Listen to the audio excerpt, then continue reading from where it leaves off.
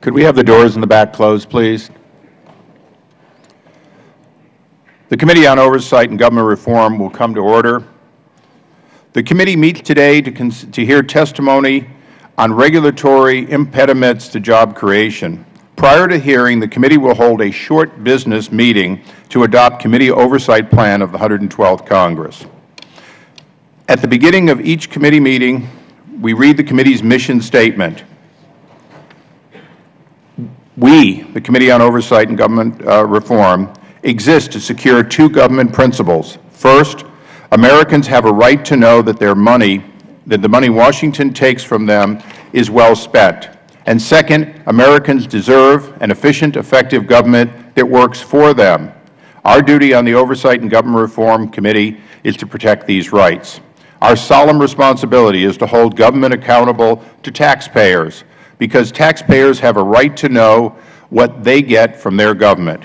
We will work tirelessly in partnership with citizen watchdogs to deliver the facts to the American people and bring genuine reform to the Federal bureaucracy. This is the mission of the Oversight and Government Reform Committee. Before considering the oversight plan, I note for the record that pursuant to Committee Rule 6 and with the concurrence of the ranking member, I am assigning Congresswoman Jackie Speier of California to the Subcommittee on Technology, Information Policy, and Intergovernmental Relations and Procurement Reform. The committee will now consider the oversight plan for the 112th Congress. The oversight plan describes the subjects that the committee intends to review, evaluate, and investigate in this Congress. We have tried to draft an oversight plan that all of the members of Congress can support. I believe that the ranking member and his staff have been fully engaged, participated, found additional items and changes which have been agreed to, and I believe we now have a plan that can be unanimously adopted. With that, I yield to the ranking member for his comments. Thank you very much, Mr. Chairman, and good morning. And I want to thank you for your comments, Mr. Chairman. You're absolutely right. And I want to thank your staff and our staff for working together on this oversight plan and they did it in a very cooperative manner. We had a number of suggested changes, Mr. Chairman, to the language which your staff and you agreed to, and I thank them for seriously considering our concerns. Although this oversight plan is not one I would have submitted if I were Chairman, I'm pleased that you agreed to my longstanding request to investigate abuses by mortgage servicing companies. I think that is so very, very important, particularly in light of what we saw in one of our other committees yesterday, the Armed Services Committee, where our service people were being thrown out of their houses illegally by mortgage servicers, and we've seen so many examples of those kinds of things. As you know, the current foreclosure crisis is an area that causes me a grave concern, and I know you have similar feelings. And as we heard at our last hearing from the Special Inspector General on Troubled Asset Relief, the performance of these mortgage servicing companies has been abysmal. And so I appreciate, and I really do mean this, your commitment, and I look forward to working with you on this and other issues before this Congress. And with that, Mr. Chairman, I'd like to yield to the distinguished lady from the District of Columbia, Ms. Eleanor Holmes Norton. I thank the gentleman for yielding. I am ranking member of a subcommittee that is having its first subcommittee hearing, a site hearing out of the building. I did want to correct some information and to comment on the plan. The oversight plan states that 35% of the D.C. budget consists of Federal funds and leaves the impression that the district is subsidized to the extent of 35%. That, of course, is not the case. 95% of this 35% consists of what every member in this chamber gets. It's Federal grant money, Medicaid, Medicare, 5%, only 5% of Federal funds from the 1997 Revitalization Act, when it became clear that no city, and the district was the only city in the United States, that paid for state functions. So the federal government pays for some state functions, for example, the incarceration of our felons, to the extent that the local budget is germane in the Congress. There is the Appropriation Committee, and they are the Committee of Jurisdiction. The oversight plan references and is interested in the regulations that the district has issued and references the 2008 Heller decision.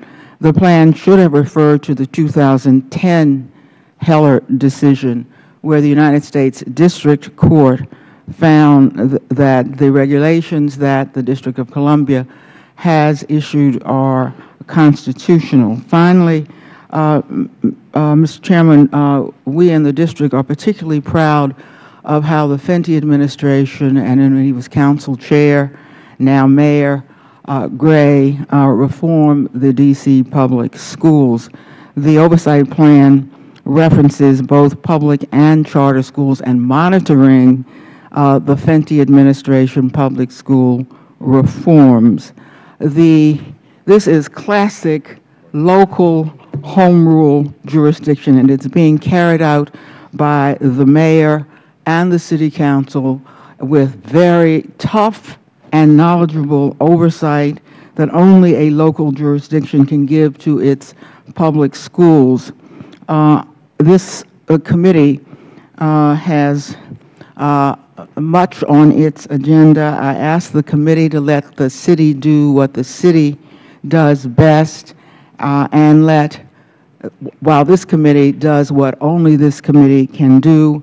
And I particularly ask that this committee respect home rule in the District of Columbia, and I'm grateful that the chairman has indeed respected home rule in the past, and I ask that pattern continue. I thank you, the gentleman, for yielding. If the ranking member would further yield. Certainly, I yield to the chairman. I thank the gentleman. For the gentlelady from the District of Columbia, we do continue to believe that home rule is critical. We take seriously our unique role, since the District of Columbia, unlike any city in America, has no state, has no oversight that you typically would find in a state capital. We intend to fulfill that role without usurping any of the responsibility and rights of the District of Columbia. And the gentlelady and I have worked together for many years on that, and I intend to have no change in our roles.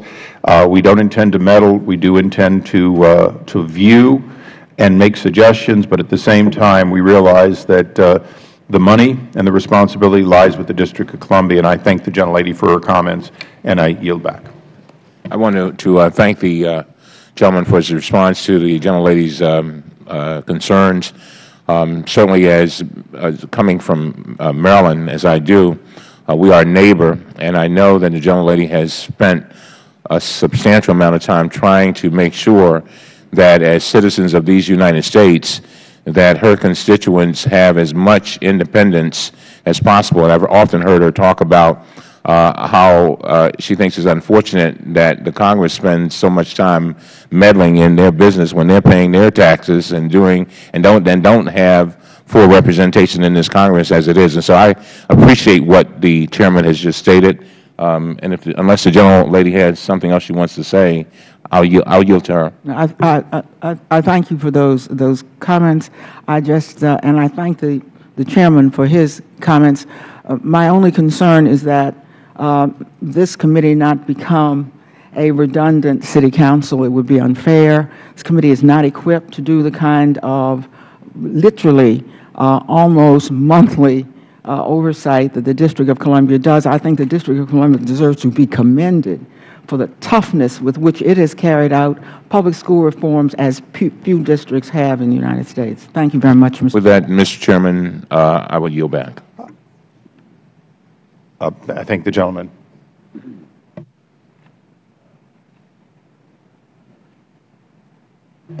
I would happily yield to the gentleman who loaned us this wonderful room for today's hearing, Mr. Micah of Florida.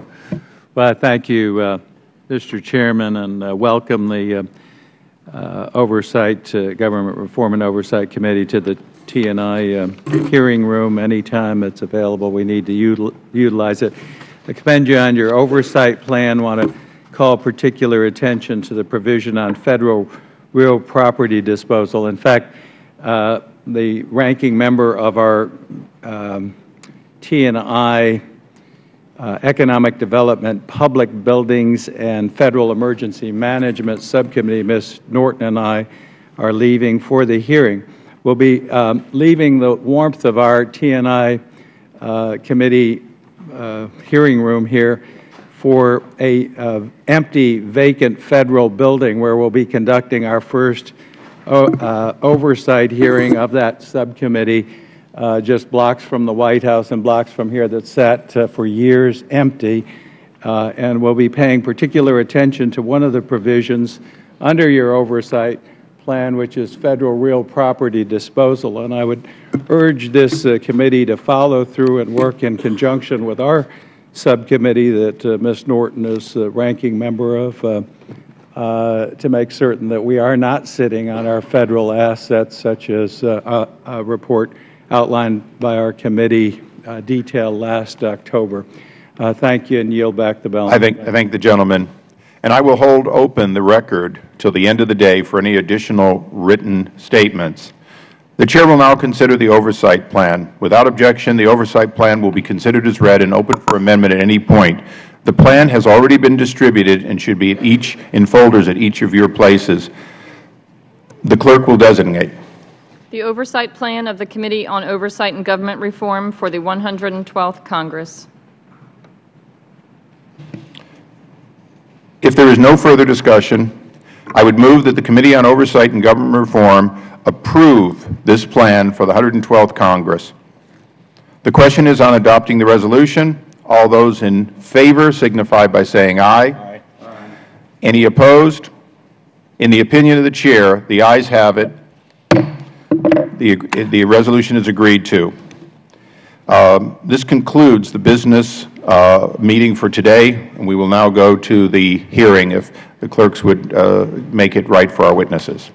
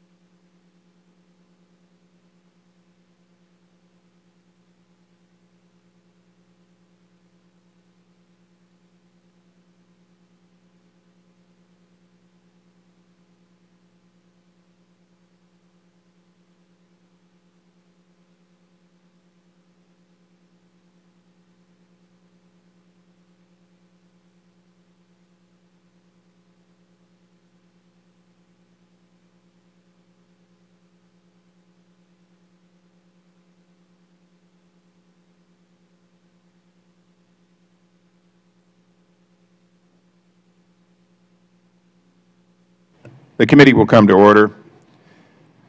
I look forward to the hearing today and the witnesses fostering a vigorous discussion. This hearing is intended to be a listening session. We're not just saying we want to hear from you. We're going to quickly get to you as quickly as possible. I want to be very brief in my opening remarks. This is as most people know, the week of the 100th anniversary of Ronald Reagan's birth. So I think it's appropriate that we remind us that regulatory impediments to job creation are not a new phenomenon or a new challenge for America. To quote Ronald Reagan, "Now, so there will be no misunderstanding, it is not my intention to do away with government. It is rather to make it work with us, not over us, to stand by our side, not ride on our back. Government can and must provide opportunity, not smother it, foster productivity, not stifle it. There is nothing more important than putting today's hearing in the perspective that what was said more than 30 years ago by Ronald Reagan is true today, and we hope to find a way to have regulatory reform keep America safe, while at the same time giving Americans opportunities to get competitive jobs here and in export around the world. With that, I yield to the ranking member for his opening comments. Thank you very much, Mr. Chairman, and thank you for this hearing. You know, in my district, there are portions of the district where unemployment is probably somewhere around 20–25%. So there's no one who is more concerned about the creation of jobs than I am. And as you know, I fully support a comprehensive, and I emphasize comprehensive review of regulations to make them effective and efficient. Like every member of Congress, we were elected to create jobs, no doubt about it. But we also swore an oath to protect the health and the safety and the welfare of the American people. In my opinion, an effective regulatory review should include several basic elements. It should examine both costs and benefits, develop conclusions based on solid data, facts, statistics, and seek input from a wide variety of sources.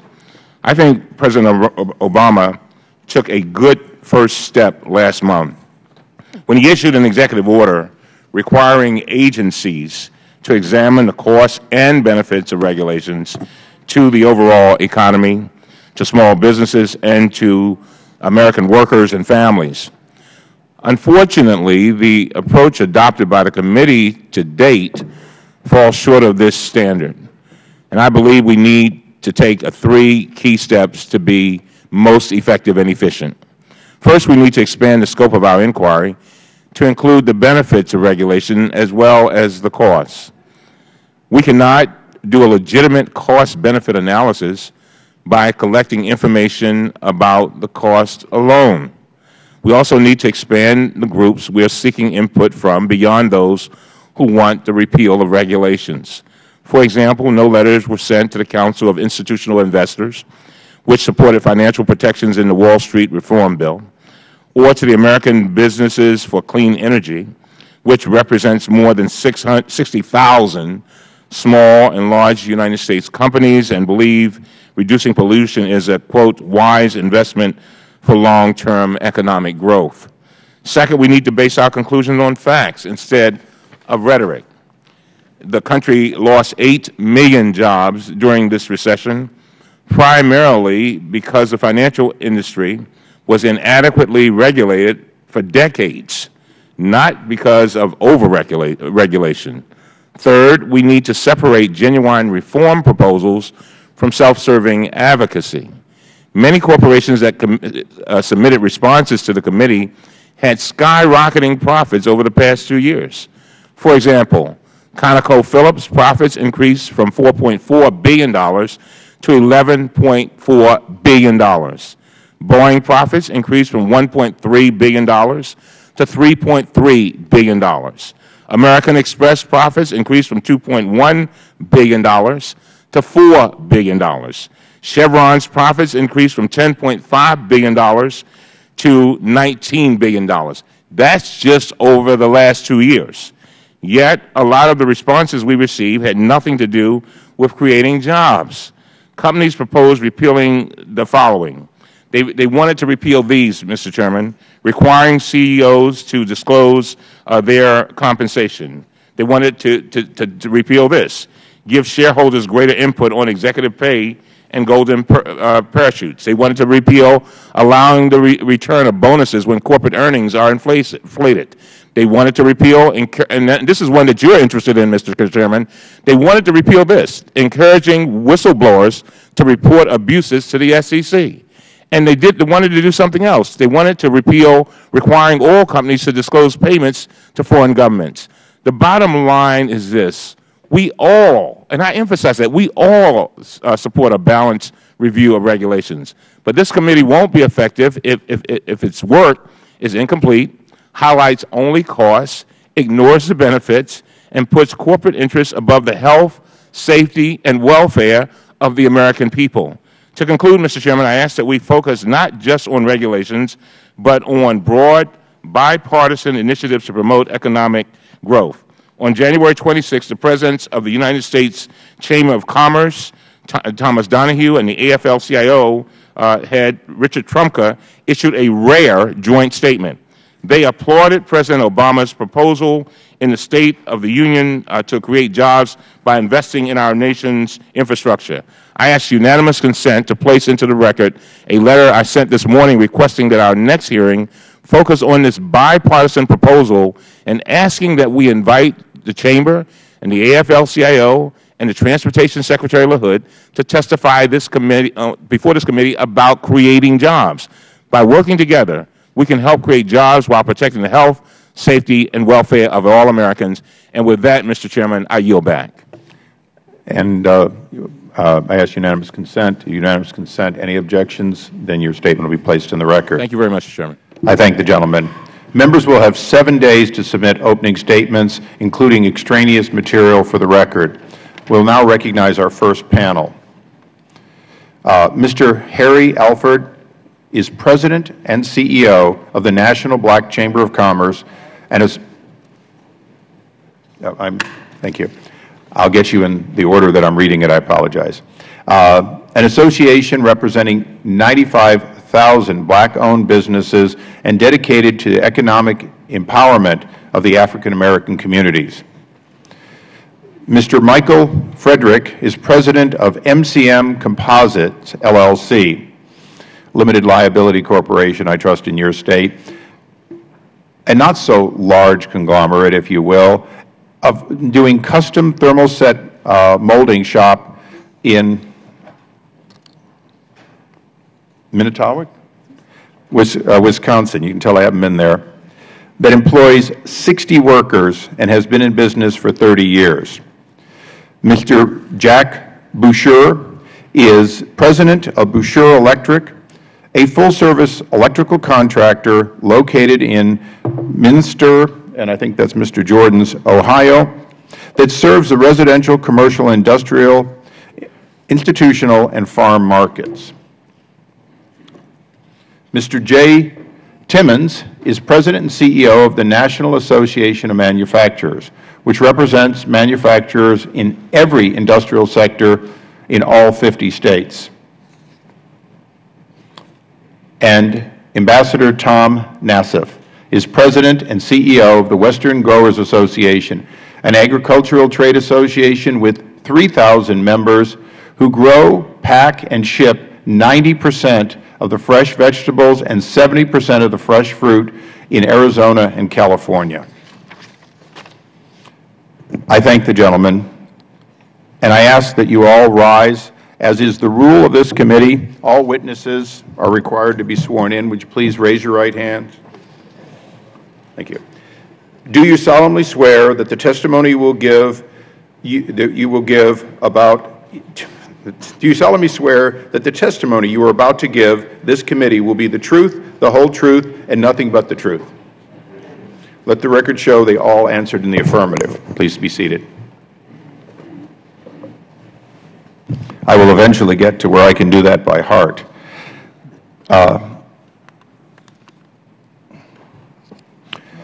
We want to allow time for all the members here today to ask questions after they've listened to you. So I would ask that all witnesses try to limit, regardless of the length of their opening statement in writing, to 5 minutes. Your entire statement will be placed in the record when, as my predecessor, Mr. Towns, would say, in America we all know that green means go, yellow means caution, and red means stop. So please observe that. Mr. Timmons. The committee. I'm sorry, could you push down on the button on your mic and pull it a little closer, please? Yep. How are we there? Very good. Great. Again, thank you, Mr. Chairman. The National Association of Manufacturers is the largest manufacturing trade association in the United States, and we represent 11,000 companies, 90% of which are small and medium-sized enterprises, and we have 12 million Americans that we represent who are employed in manufacturing. Manufacturing means jobs. This year in January, manufacturing added 49,000 jobs, the most in a single month since August of 1998. And in 2010, the United States finished with a net gain of 136,000 manufacturing jobs. These are positive developments indeed, but last year's employment gains still represented a return of just 6.2% of the 2.2 million manufacturing jobs that were lost during the past recession. And even for our member companies who are investing and expanding, regulatory uncertainty and costs discourage the addition of new employees. We must always remember that manufacturers in the United States face fierce competition from countries around the world. Every $1 million, or what's more likely $1 billion, of new regulatory costs that the Federal Government imposes on a manufacturer in California or in Maryland has a negative impact on their competitiveness. My written testimony goes into some detail, so please allow me to just highlight a few examples. For example, OSHA last year proposed a new plan to regulate workplace noise. Even if earplugs effectively protected employees from hearing loss, OSHA wanted companies to install new equipment and structures. In short, rather than spending thousands of dollars annually on hearing protection that actually worked, OSHA would have forced companies to spend millions of dollars to achieve the same results. One of our larger member companies estimated that their costs would have reached $1 billion nationally, $1 billion that could be more productively used for research and development, capital investment, or jobs. Now, thankfully, OSHA has withdrawn that particular plan in response to strong opposition from employers. But in another example, more than any other agency, the Environmental Protection Agency alarms manufacturers. Just 2 years after the EPA imposed extremely stringent limits on ground-level ozone emissions, the agency proposed even more drastic rules. According to a recent study by the Manufacturers Alliance, making the current standard more stringent would cost 7.3 million jobs by 2020 and add $1 trillion in new regulatory burdens between 2020 and 2030.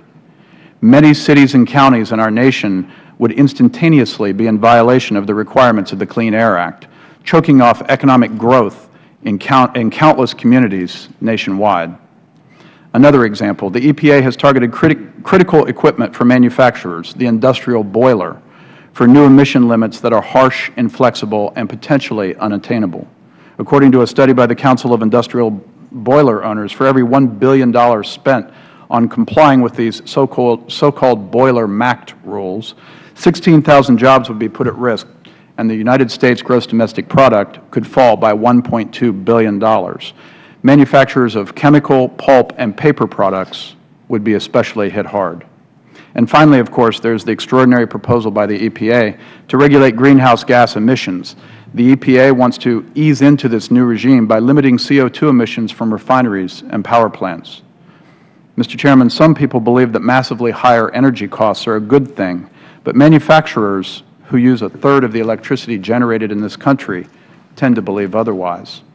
We understand that higher costs are passed on to consumers, and higher costs makes the United States a less attractive place to do business. Jobs disappear. Communities suffer. Our analysis of the Waxman-Markey cap-and-trade bill from the last Congress projected a $500 billion decline in GDP through 2030 and the loss of 2 million jobs. Manufacturers welcome President Obama's recent executive order calling for a review of agency regulations for their costs and effectiveness. We appreciate the Administration's recognition of the impact of regulations on jobs, the economy, and small business. The next step must be to act on this recognition, to withdraw or modify burdensome regulations. There's not one of us sitting here today who doesn't want to expand private sector employment to create good jobs for every worker who wants one. Any differences that we may have had is really an approach and in perspective. Today I give you the perspective of manufacturers, the men and women responsible for 12 million jobs in the United States, the employers who want to do more, but who operate in the real world of unceasing global competition. For America and its manufacturers to succeed in this world, these regulatory burdens must be replaced by realism and their costs replaced by common sense. I thank you very much, Mr. Chairman and members of the committee. I thank the gentleman. Before I introduce or ask Mr. Nassif to speak, I think full disclosure, Ambassador Nassif is the deacon in my church. He was the ambassador to Morocco, and he is, in fact, a personal friend. So I hope that won't diminish the 70% of fresh fruit and vegetables that he represents and the thousands of growers. Ambassador? I hope that introduction didn't set me up for you turn the mic on after you finish ribbing me back, please, Ambassador. Well, good morning, Mr. Chairman, Ranking Member Cummings, and members of the committee. Thank you for the opportunity to appear for you today. In fact, our members produce about 1/2 of all the fresh produce that's grown annually in the United States. Today, Ambassador, could you pull the mic just a little closer, please? Sure. Thank you. Today, American agricultural production represents a $300 billion market.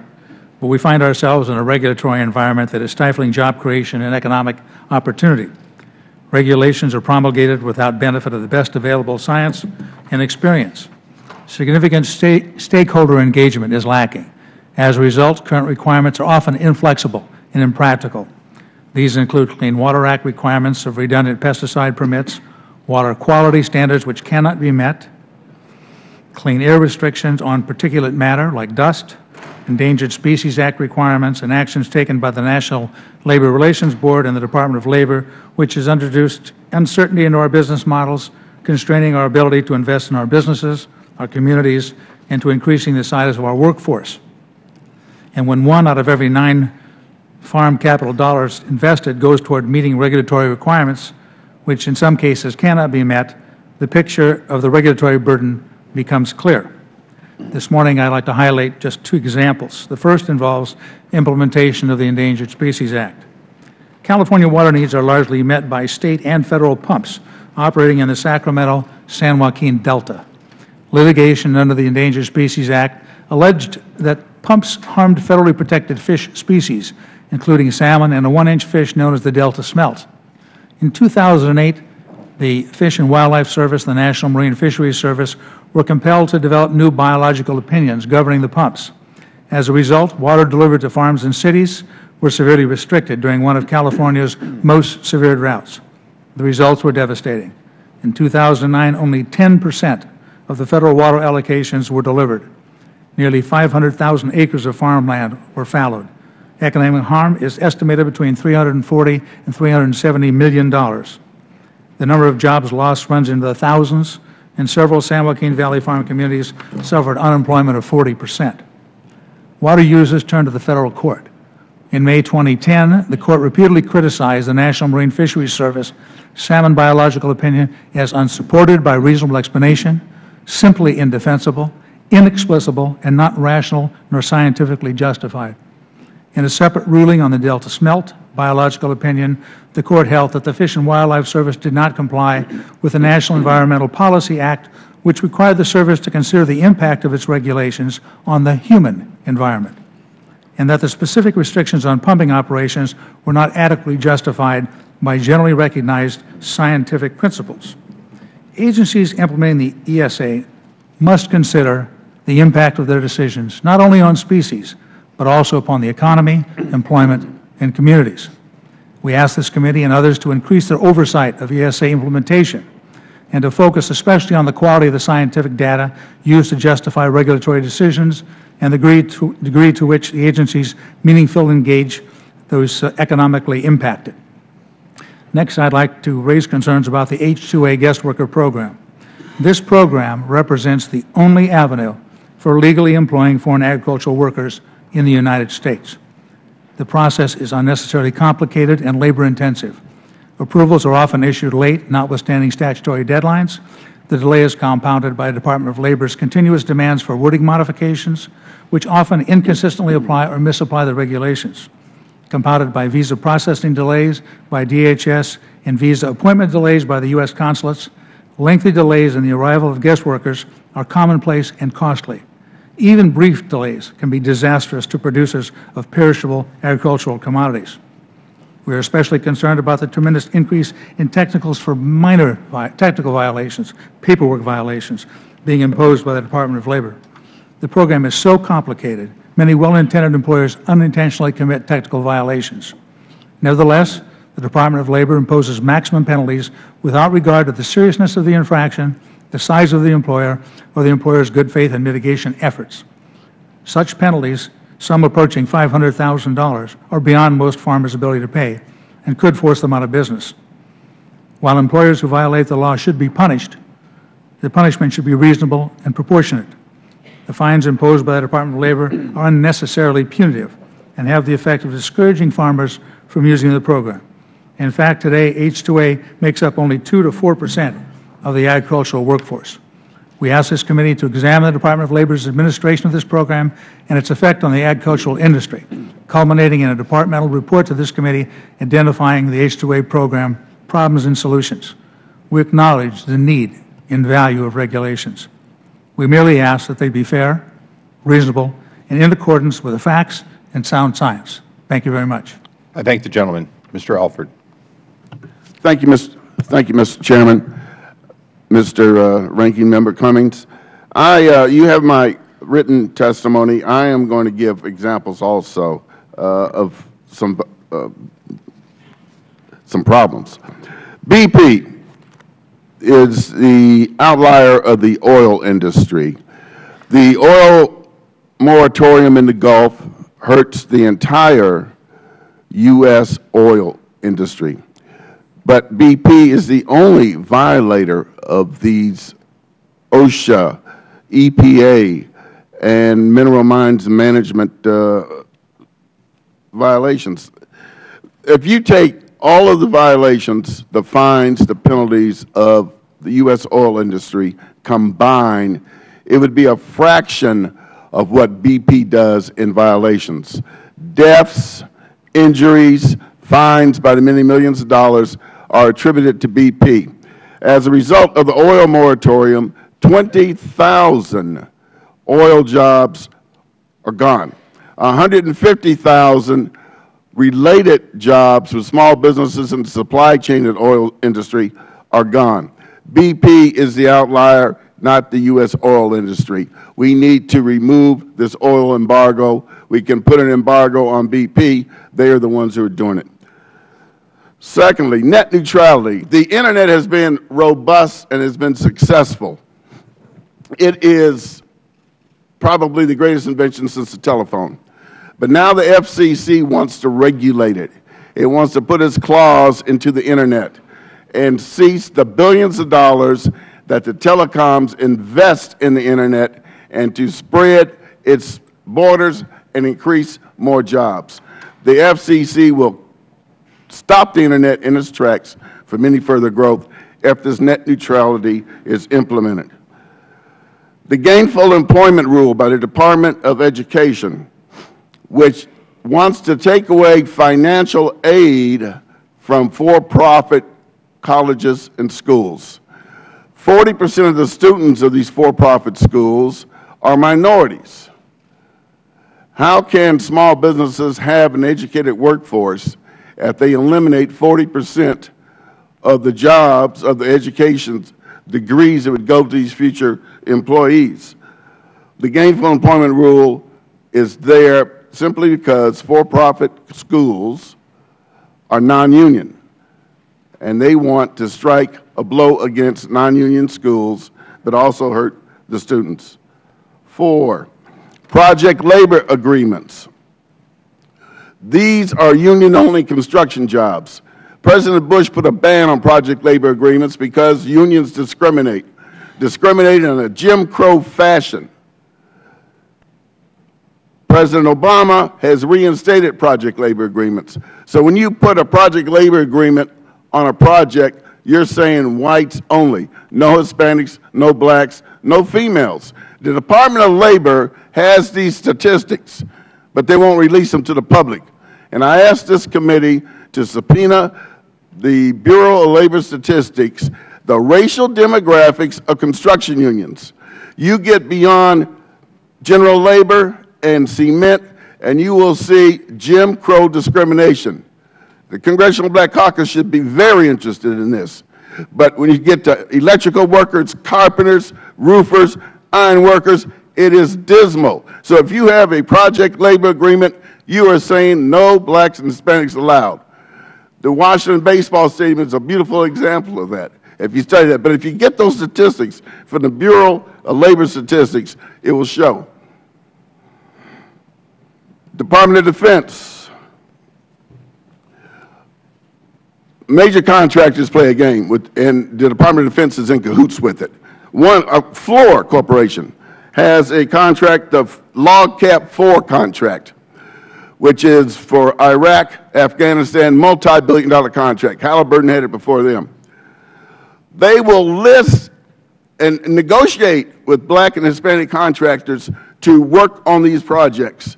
They will do the scope of work, list it there, and then the SBA will look at that report and says, this is fine. Disabled veterans, minority businesses, women businesses, fine. The only problem is when Floor gets the contract, they will never, never utilize those people. It's a game. And the SBA has no juice to make them. And so we got all this false hope going on. Lockheed is another example. Then I'll end. Lockheed had one of my members, did the scope of work, did all the agreements, went and got the contract. They actually moved their offices and changed their phone numbers from them. He couldn't even find them afterwards. He complained to the Department of Defense, complained to the SBA, they did nothing. So if you could go back and just get that Floor and examine that and do an audit on that, I would appreciate it. I thank the gentleman. Mr. Fredrich. Am I on here? Can you hear me? Yeah, we hear you. All these mics have one thing in common, and that is, in order to not pick up background noise, you have to get close, and that's how they were designed. So please give us a little indulgence. Okay. Our company was started in 1983. I bought it in 2001. We actually closed 1 month after 9/11. When I bought it, I took all the cash I had, which was $600,000, and I borrowed $5 million. And I personally guaranteed it, and I collateralized that with my home. So I'm interested. I crossed the financial Rubicon. There's no going back for me. This is either going to work or not work. If it doesn't work, I start over at the age of 59.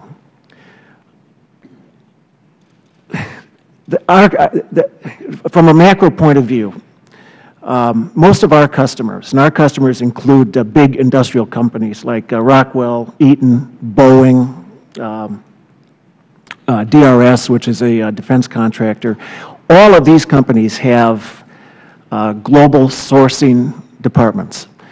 And their mission is to buy components at the cheapest price they can. And most of these large companies don't make these components, they buy them. In Boeing, for example, they don't make their engines. They build the aircraft, but all the components that go in there somebody else makes. And it's small companies like ours that make those components. So what happens when we become not competitive? And I'll give you a good example. Kohler engine.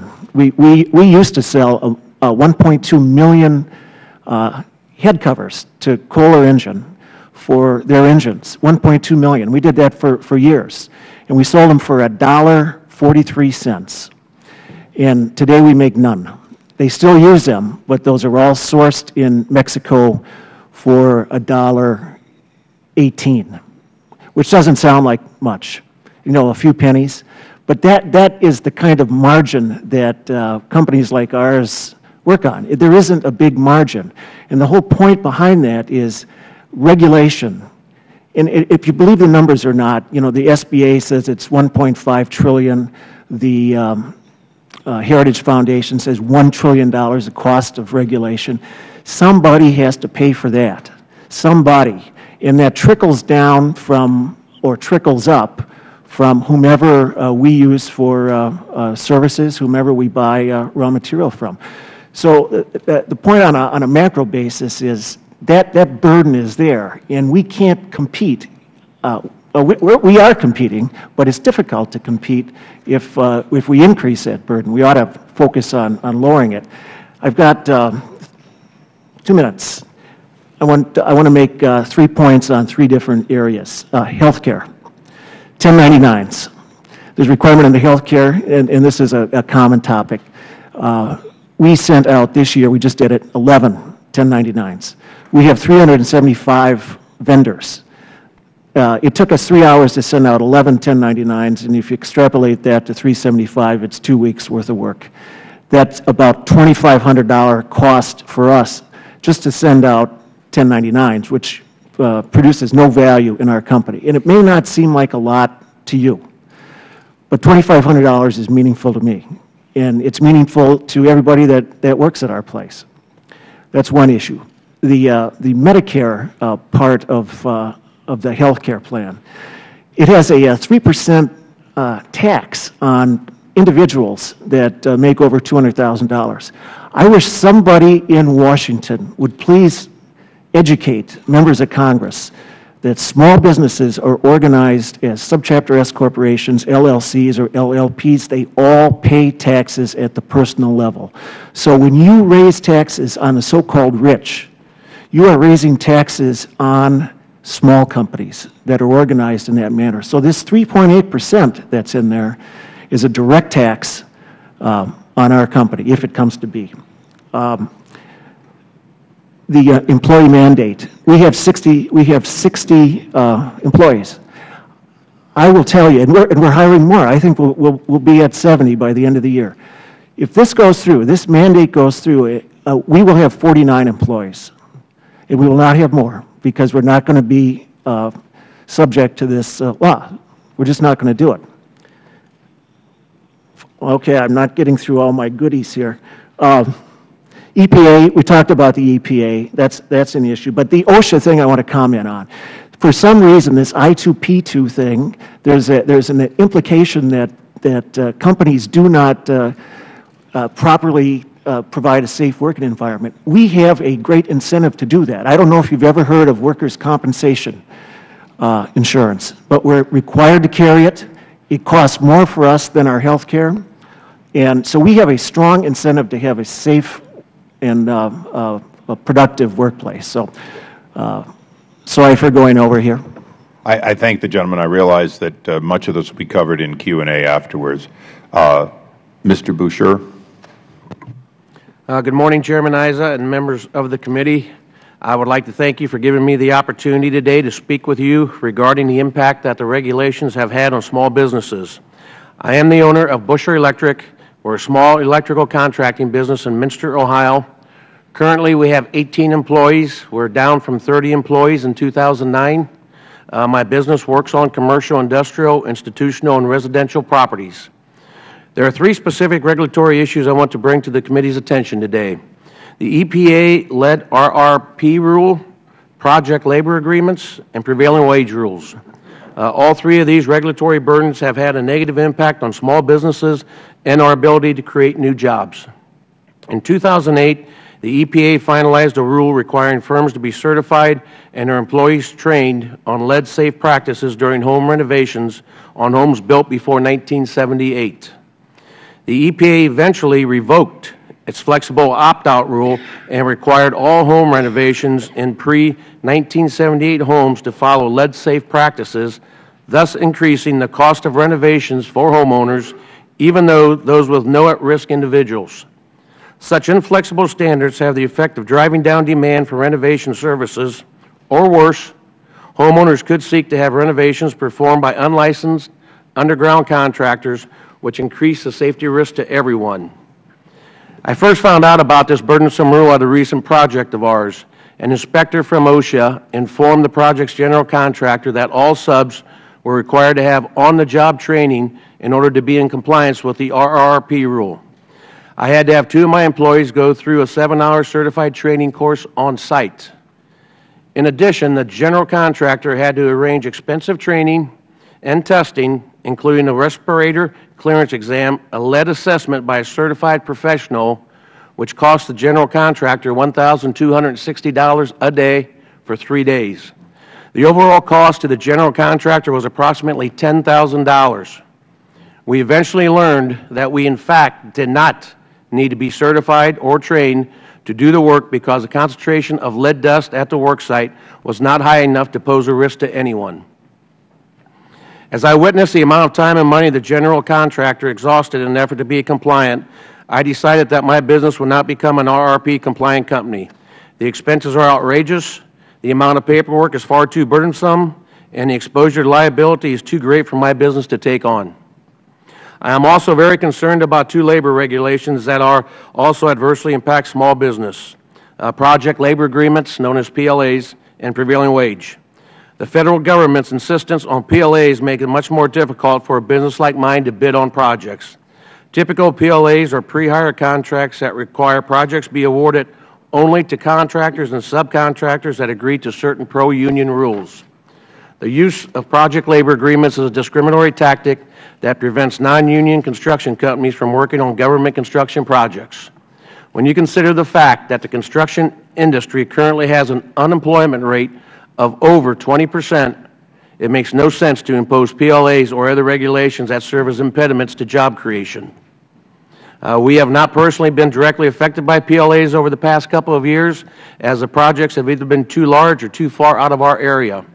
However, I am very concerned that if a right-sized project with a PLA does come up for bid in our area, we will be unable to compete for the work, making it even harder for our company to get back on its economic feet.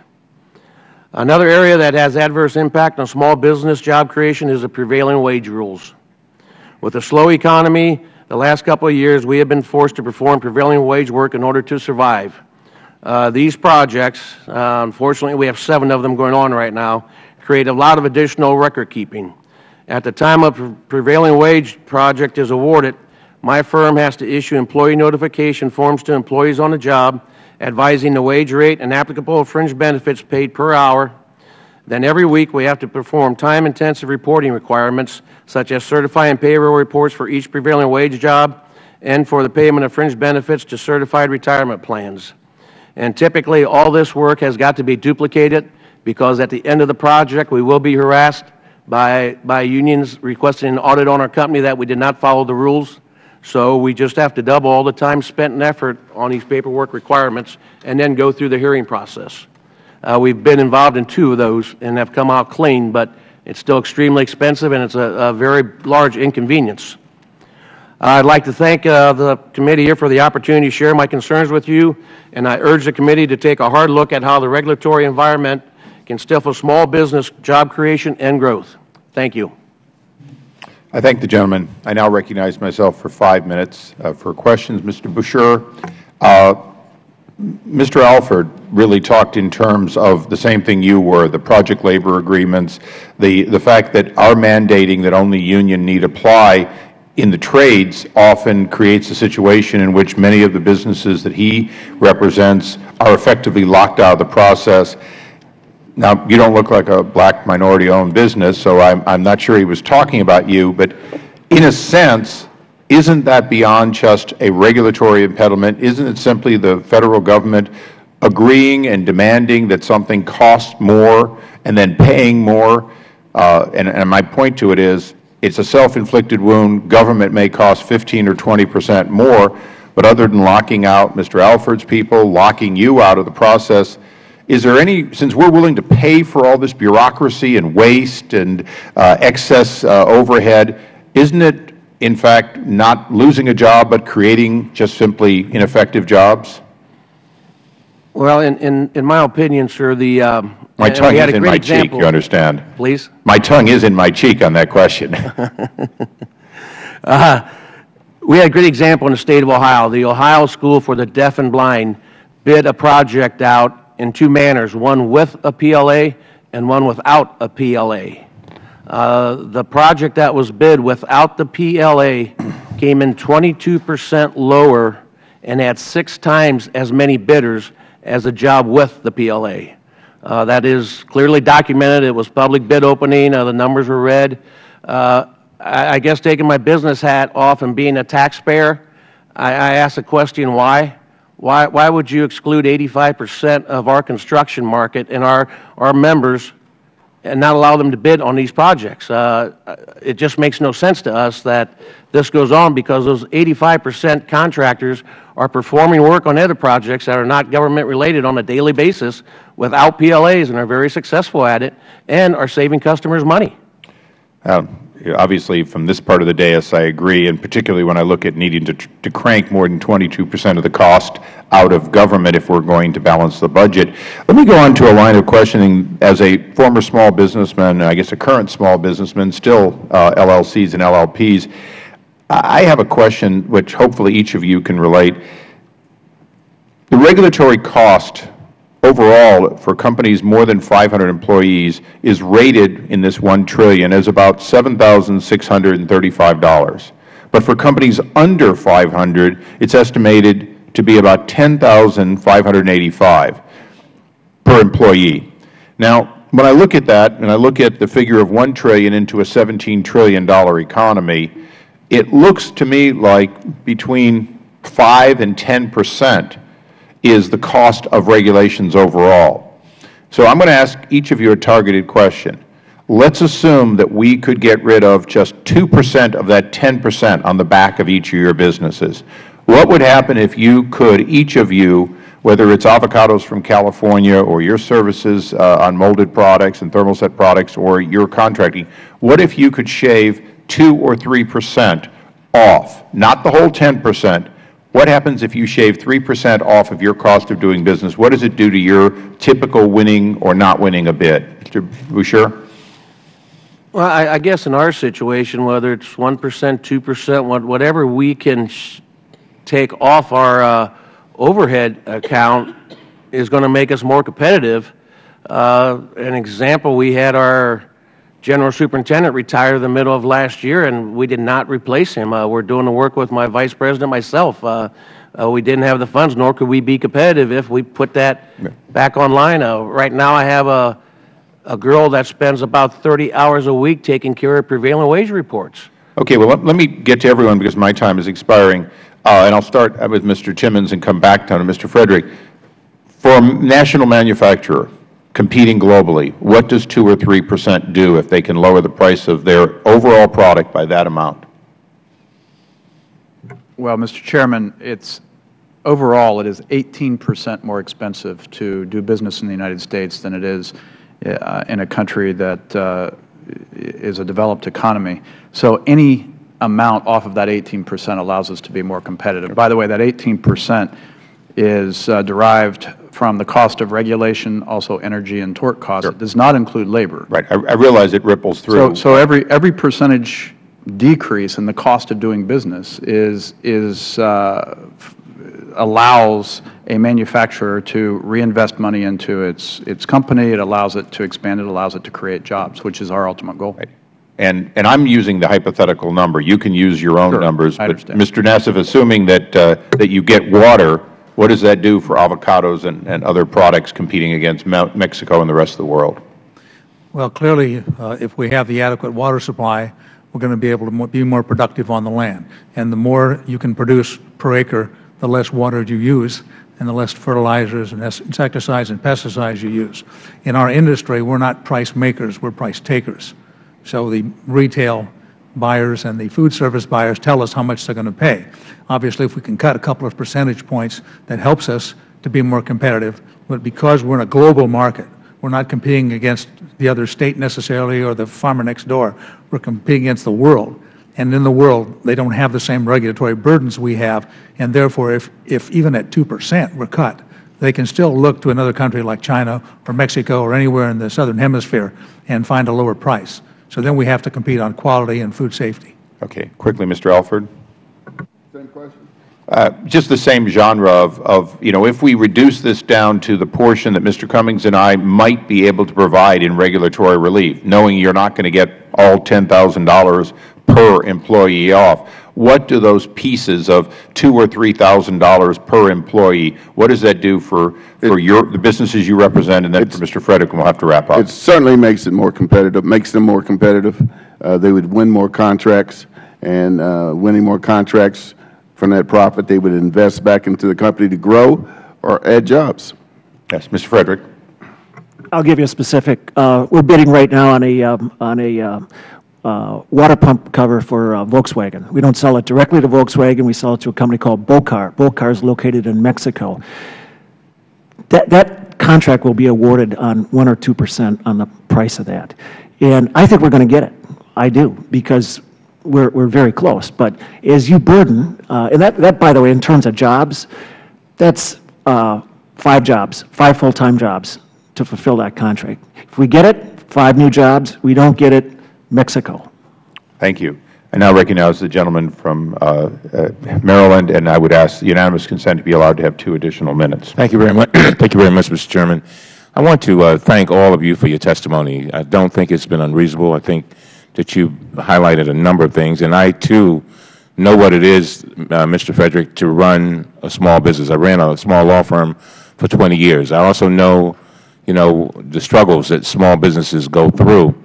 And so I want to thank all of you. And as I listen to you, and particularly you, Mr. Timmons, I could not help but, and perhaps this would be a subject for another hearing, but when I think about what, I think it was, well, one of you talked about Mexico. Was it you, Mr. Fredrich?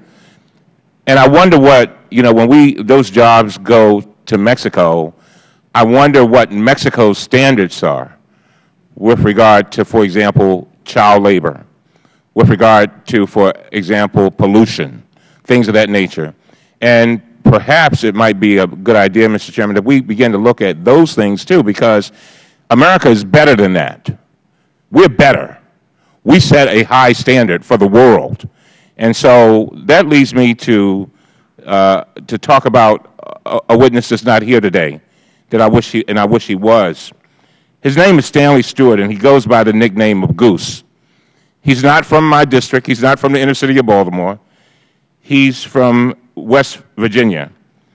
And he was one of the few coal miners to survive the explosion in the Upper Big Branch mine in West Virginia. Mr. Stewart wrote to the committee to support a proposed regulation to require mining companies to create refuge alternatives during emergencies. I ask unanimous consent that his letter be placed into the record, and I'd like to read without from objection, it now. so ordered. Thank you very much, Mr. Chairman. First, Mr. Stewart described the tragedy that cost him 29 friends that day. And this is what he said.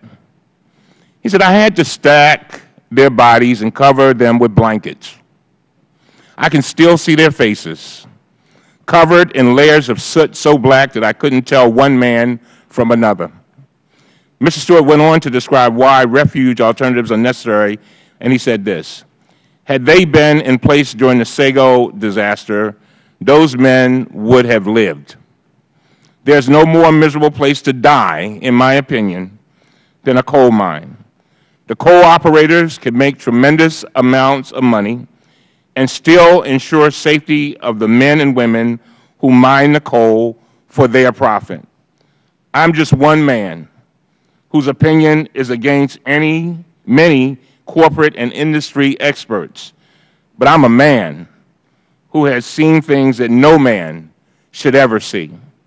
Mr. Stewart concluded his letter by saying this: these regulations that some say should be disregarded in place to ensure the safety of millions of Americans. Regulations do not cut into profit. They protect the people who work to create a profit for a company. Mr. Chairman, I have said it repeatedly that for this committee, we cannot focus on just the cost of regulations. We must also focus on the benefits and the health and the welfare of American people, and I know that these gentlemen share it. As I listen to you, Mr. Fredrich, I could not help but think back to my days in the Maryland legislature. I was the expert for 15 years on workmen's compensation, and I know the cost of workmen's comp. And so we have a lot of things that go into why some jobs do not stay here in America. And so the question then becomes, at some point, what will our standard be? Will we bend to a lower standard where children are being exploited, for example, so that we can make more profit?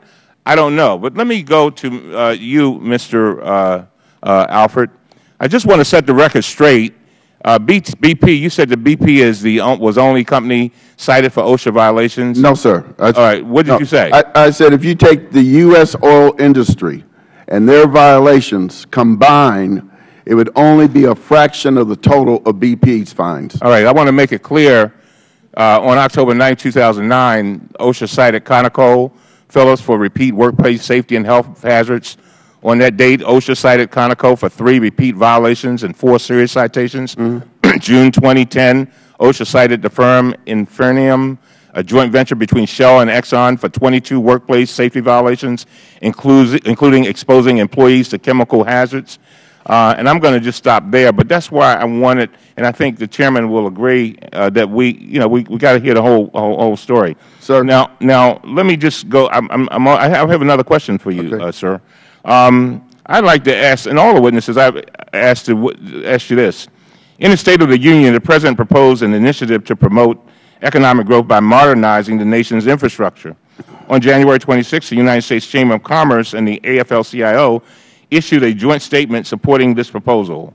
It's rare when these two groups agree, but this is what they said, quote, whether it is building roads, bridges, high-speed broadband energy systems in schools, these projects not only create jobs and demand for business, they are an investment in building the modern infrastructure our country needs to compete in a global society. And so, Mr. Alford, since your organization works closely with the United States Chamber of Commerce, do you not? I'm on the board of the U.S. Chamber of Commerce, sir. And so I assume that you would support these proposals, would you not? It depends on the particular proposal. I don't want project labor agreements. That's certain. Nor does the U.S. Chamber. So we're talking about the organization. You sit on the board. Did that come before you, by the way? I'm just curious, as a board member? Let me clarify something, please, on the U.S. Chamber. Sure. What the President has done, they were talking about high-speed rails. The U.S. Chamber agreed with AFL-CIO that the nation needs high-speed rails. It was not a broad general statement saying all the infrastructure should go together, or as you put it, we're in concert with the AFL-CIO. We are not. We don't believe in card check. We don't believe in project labor agreements. We don't believe in a lot of things. Well, as my time runs out, and I want to thank you for what you just said, but I'm just reading from the joint statement. It says whether it's building roads, bridges, high-speed broadband energy systems, schools, these projects not only create jobs and demand for business, they are an investment in building the modern infrastructure of our country needs to compete in a global society. I see my time has run out, and I want to thank the Chairman for the additional 2 minutes. You're most welcome. I'd ask unanimous consent that Appendix 1 from our preliminary staff report on all of the submissions be placed in the record at this time, so that there is a complete list of all the complaints, not one of which was about mine safety. Without objection, so ordered. I now recognize one of our 2 chairmen of this committee present here today, Mr. Burton of Indiana. Thank you, Mr. Chairman. First of all, I'd like to just briefly respond to my good friend from Baltimore, for whom I have great respect. There's no question that we must have some regulation because we do have tragedies that occur because we haven't really paid enough attention to them. But the other side of that coin is we must be competitive if we're going to get market share in the world. Right now, our trade deficit is huge, and one of the reasons that we have such a huge trade deficit is in many areas we cannot be competitive because regulation is strangling the private sector. And so we have to be very careful when we regulate something that we don't put ourselves in a non-competitive situation while at the same time being concerned about the people that are in the workforce. One of the things that concerns me is something that may come down the road. We have been watching in Egypt, in the Middle East, the problems over there, and we know that could explode into a situation where the Persian Gulf and the Suez Canal might down the road be blocked. And we get about 30% of our energy from there. We get about 20% of our energy from Venezuela or thereabouts. So we're dependent on foreign energy. In the last session of Congress, we blocked the cap and trade regulation. And we did that because we felt it would put us in an uncompetitive situation. And I'd like to get your opinion about this, because right now we understand the Department of Energy and the Environmental Protection Agencies are talking about passing a regulation which would parallel the cap and trade that did not pass the last session of Congress. In other words, they're going to try to circumvent the Congress of the United States and put this into effect. So I'd like to know, based upon your experience with regulation, what would that do to the private sector and production in this country, and how would it affect our competition worldwide? Any one of you can answer. Yes, sir. I'll start off with that. It would transfer private industry to overseas. We would see a mass exodus of firms going abroad because it costs too much to do business in the United States. There would also be a transfer of wealth going from the United States elsewhere. There's a national security problem with this, too, and that the United States, which is #1 in the world today, would probably fall to 5, 6, 7, or 8. If we fall to 8, then we create more enemies who see us as being vulnerable. This is cap and trade coming through the back door. Yeah. We defeated it already. The American people don't want it, and we need to check EPA. I talked to one of my companies that manufactures and does a lot of business overseas, and they told me that if cap and trade passed, the electric bill, the generation of the energy they need to generate their product, would go up $100,000 a month. And Mr. Fredrich, you do business in other countries. How would this affect your company if we had to add the cost of cap and trade to your business? We have a situation in Manitowoc where the city of Manitowoc owns the public utility, and they actually generate power. They have a power plant, and they use coal to fire the boilers. Our monthly electric bill is about between $22,000 and $25,000. Without question, we're pushing 30 if something like that happens. You know, it'd be like $10,000 a month, $120,000 a year. For what?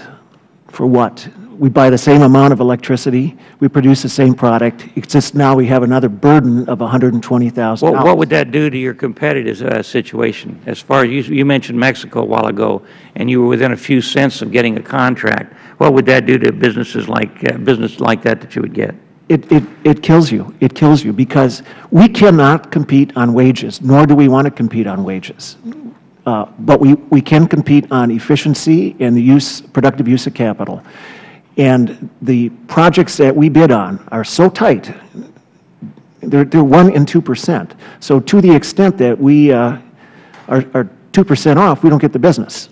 Let me just end up, Mr. Chairman, by saying that the gentleman, Mr. Fredrich, just mentioned a while ago that the health care bill would cut his employment from 60 to 49. So you're looking at maybe a 10, 12, 14% reduction in employment if the health care bill goes into effect. And I think that's another thing that we ought to throw into this regulatory mix and issue.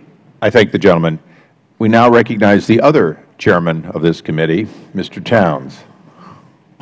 Thank you very much. Let me thank you, Mr. Chairman, and of course, and the ranking member for having this hearing. You know, let me just sort of go down the line. When agencies propose new regulations, there is a public comment period. Just go down the line. I want to know whether or not you participated in that comment period. Starting with you, Mr. Timmons, and just go right down the line. Sure. Thank you, Congressman. Yes, we often participate in the comment period, and not just as an association, but our members oftentimes provide comments as well. Was there a response? Did they respond back to you? It depends on the agency. Depends on the agency? Sure. Sometimes the comment period is so truncated that there really isn't enough time for meaningful dialogue or for response. Oftentimes the comment period is about 60 days, and because of the massive amount of comments they receive, it's hard for them to respond to all of the input that they receive. We try, as far as agriculture is concerned, we try to respond to any regulations or proposed regulations, rulemaking that goes out on any matter that's related to agriculture, and sometimes those are just that are related to business as a whole. We have generally gotten very good responses from the Department of Agriculture in this way, but a lot of the other agencies have not been responsive or limited in their response. The problem is that the comments we make are in most cases not included in the final draft of the regulations, and we have to go up and argue specifically because most of the time agriculture is forgotten when we're making regulations, just like health care. No one even considered it, agriculture, the fact that we have a temporary migrant workforce in promulgating health care legislation. So we have to fight very hard to be heard on those matters. Yeah. Mr. Alford? Probably we have done 40 comments in the last year, mainly to the SBA, FCC, Department of Interior, EPA. I can't recall ever getting any feedback back from any of them. So you feel that basically whatever your comments are totally ignored? I don't think they're ignored. What do you think? They talk about it and move on. Their mind's set, basically. Okay. They don't, you know, comments that differ from their opinion are rarely effective or make a difference. But we do comment. Right. Mr. Fredrich? I'm actually too busy to keep track of that stuff. I really am. Fortunately, we have other entities like SBE Council, and if something comes up that they think will affect the manufacturer, they'll always call and say, Mike, you're on the front line of the free market system. What is this going to do to you? And I'll give them an answer. So I always comment. Mm-hmm. You feel that it makes a difference whether you do or don't? Yeah, I think it does. That's why I'm here today. I paid out of my own pocket to be in front of the committee, and I absolutely do think it makes a difference. Right. Mr. Buschur? Kind of in the same boat. We're as small as we are. I don't have the time or resources to follow up on all those types of things, but I do comment on a regular basis back to our trade organizations such as the NFIB or the Associated Builders and Contractors or the chambers anytime these issues come up and they pose something in front of us. And I have full confidence in those organizations that they do bring the message back to the proper chambers and follow up with those types of issues. Let me ask you this before my time runs out. Are there any areas that you feel that we should really push in terms of regulations? Yes, Mr. Fredrich. And be brief because I'm running out of time. I'll be very brief. Tort reform. It is a burden on every producing company in this country, and it's skimming wealth. Okay. Mr. Buschur? Project labor agreements. Project labor, okay. Mr. Alford? I agree with both those answers. They're equally important. I would say making sure that regulations... I'm sorry, I'm having trouble hearing you. Push your button. I would say that making sure that the regulatory process engages good, sound science and peer review and engages the stakeholders in these conversations so they understand the real-world side of business. Right. Thank you. Mr. Timmons? And Mr. Towns, I'd echo all of those statements and say that there are a number of regulations that need to have some very thorough review to make sure that they do apply sound science principles. I did want to get back to your first question, though, because I think there's an example of how the process has worked, and at least from our vantage point, and that's the OSHA noise proposal that I mentioned earlier. There were a number of employer comments that came back, and OSHA did withdraw that proposal because, frankly, it didn't make sense. That said, the fact that the proposal was promulgated in the first place gives us pause, and so we are interested, obviously, in how the regulatory process is undertaken at various levels of agencies. So I did want to comment that it sometimes does work when comments are made and when there is a large outcry from the employer community. Right. Thank you very much, Mr. Chairman. Let me say, as I yield back. I'm very interested in creating jobs. My area is high unemployment, but I'm also concerned about throwing the baby out with the bathwater. I'm concerned about that, too. So I yield back. I thank the gentleman. We now recognize the gentleman from Arizona, Mr. Gosar, for 5 minutes. Gentlemen, coming from an area in Arizona that has got huge unemployment needs from Native Americans all the way through the private sector. Let me ask you the question, of all the regulatory burdens and agencies, which one is least based on sound science?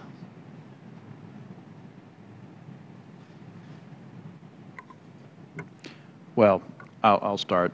I'm not sure that I want to handicap that, Congressman, but I will say that because the EPA is promulgating probably more regulations than any other agency impacting manufacturers, we find ourselves contesting a lot of the measurements that are used as they draft their regulations.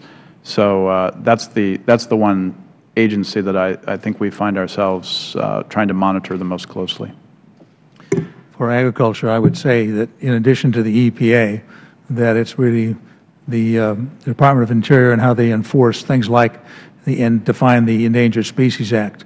We find, as I testified, that in many cases they come up with their own scientific results, which when they're challenged by peer review or when they're challenged in court, they're found to be based on poor science, and they need to redo the science. So I think what happens is they develop a certain intellectual bias towards a certain position. For example, if they work in there, perhaps they're more biased toward wildlife than they are toward the economy or the human environment. And that's where we run into problems, is we don't have that blend of interests. I would say the EPA, and we have been engaged with the EPA on issues since 1996, and we've gone from global warming, then the winters came and the hurricanes came back. Now it's climate change, but it's the same dog and pony show.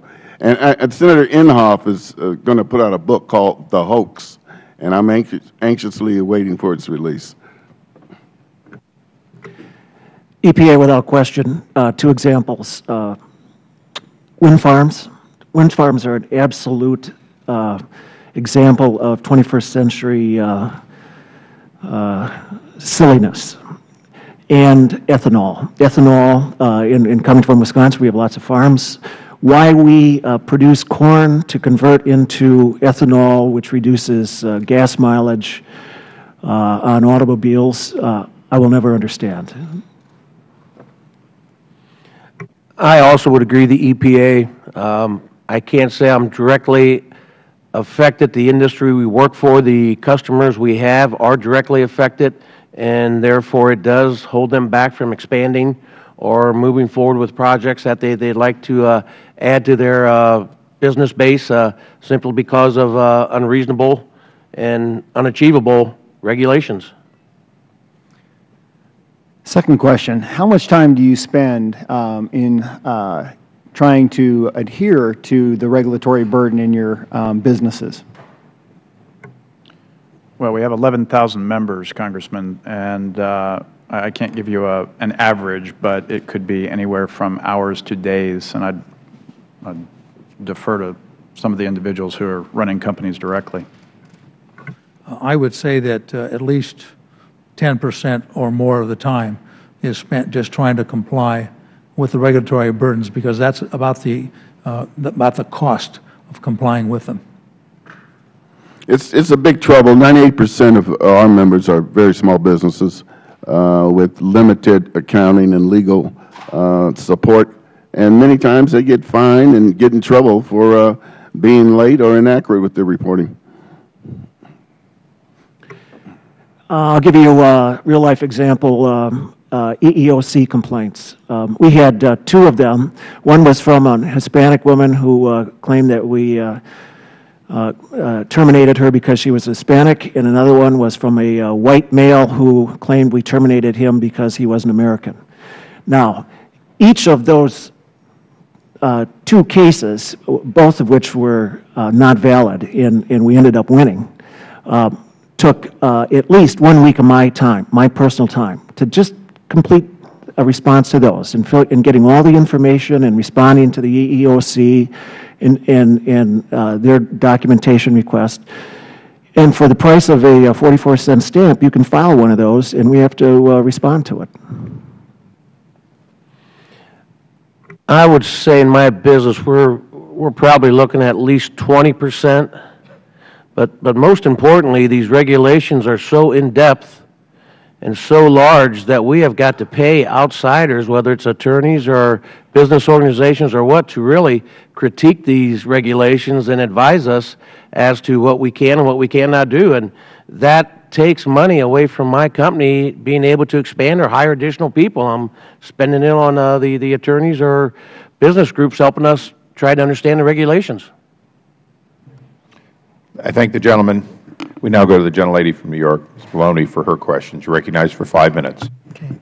Thank you very much, and I thank all the panelists for coming and your testimony. And I'd like to direct my questions to Mr. Timmons. In your written report on page 13, you express concerns about the Consumer Product Safety Commission's Product Safety Information Database. And I would just like to add that this database will provide public access to critically important information for consumer safety. And my hope is that this committee will review this regulation and listen to Mr. Timmons' concerns and input. But however, before we can go forward, we really need to talk about other people who should be part of this discussion, and that's the consumers that benefit from this database. And I'd like to speak about Michelle Whitty, who wrote to this committee and told us about waking up one morning on December 12, 1997, and finding her son, Tyler Jonathan, strangled to death in a drop-side crib. She said that she continued to go to stores for years, and they were selling this crib and saying it was their #1 safety product. And then she inquired about whether or not they knew that children had died in it, and they would say, of course we wouldn't sell it if we knew that children had died in this crib. Unfortunately, many other children died in this crib. Another woman who's missing from the discussion today is Lisa Olney. Lisa's 13-month-old daughter, Ellig, died in a poorly constructed, designed, portable play yard. And she wrote to this committee and said that it took 9 months for the Consumer Product Safety Commission to release the story of her daughter's death. And she wonders how many other stories are sitting in inboxes and not getting out to the public. So I believe their stories are important, and I ask unanimous consent to place it in the record. Without objection, so ordered. Thank you. And Mr. Timmons, my question to you is, when we review this regulation and talk about it and go into further discussion on it, do you agree that testimony from consumers such as Michelle Whitty and Lisa Olney should be part of the discussion? Okay, thank you very much. I think those are very important points of information, Congresswoman. And I have a 1-year-old daughter myself, so I am very acutely aware of some of these issues, and I think it is important. And we support the database. We just want to make sure it's done in a And I also would like to place in the record testimony from the Kids in Danger. And this is a not-for-profit dedicated to protecting children from faulty consumer products. It was founded by parents who found their son dead in a portable crib, and they want to work to get the information out. I relay these stories because these regulations affect real people and has real significant benefits in protecting consumers and people in our society that cannot be measured by merely a cost profit side or a tally sheet. It is there to protect people, and it should be part of the discussion and part of the decisions. And these mothers, Mr. Chairman, and these families deserve an investigation and consideration that looks at both the costs and the benefits of these regulations. And many of these regulations, such as the Consumer Product Safety Commission's database, are there to inform constituents, inform consumers, and really make our country safer for our children. So I wanted to make sure that was part of the discussion. I thank you. Thank you, Congresswoman. It clearly, we support product safety. It's very important for the brand the brand reputation of our manufacturers. We've supported additional resources for the CPSC, and we look forward to working on a database that makes sense for all concerned. Thank you. Who's next?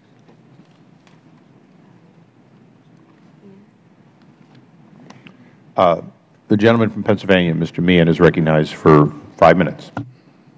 Thank you, Mr. Chairman. Mr. Timmons, let me ask you a question right from the outset, please. The President issued regulations from the administration stressing the importance of giving 60 days notice and comment. We've heard some questions about this issue, and we've heard a lot about EPA. What has your experience been with EPA's abiding by that regulation, that request?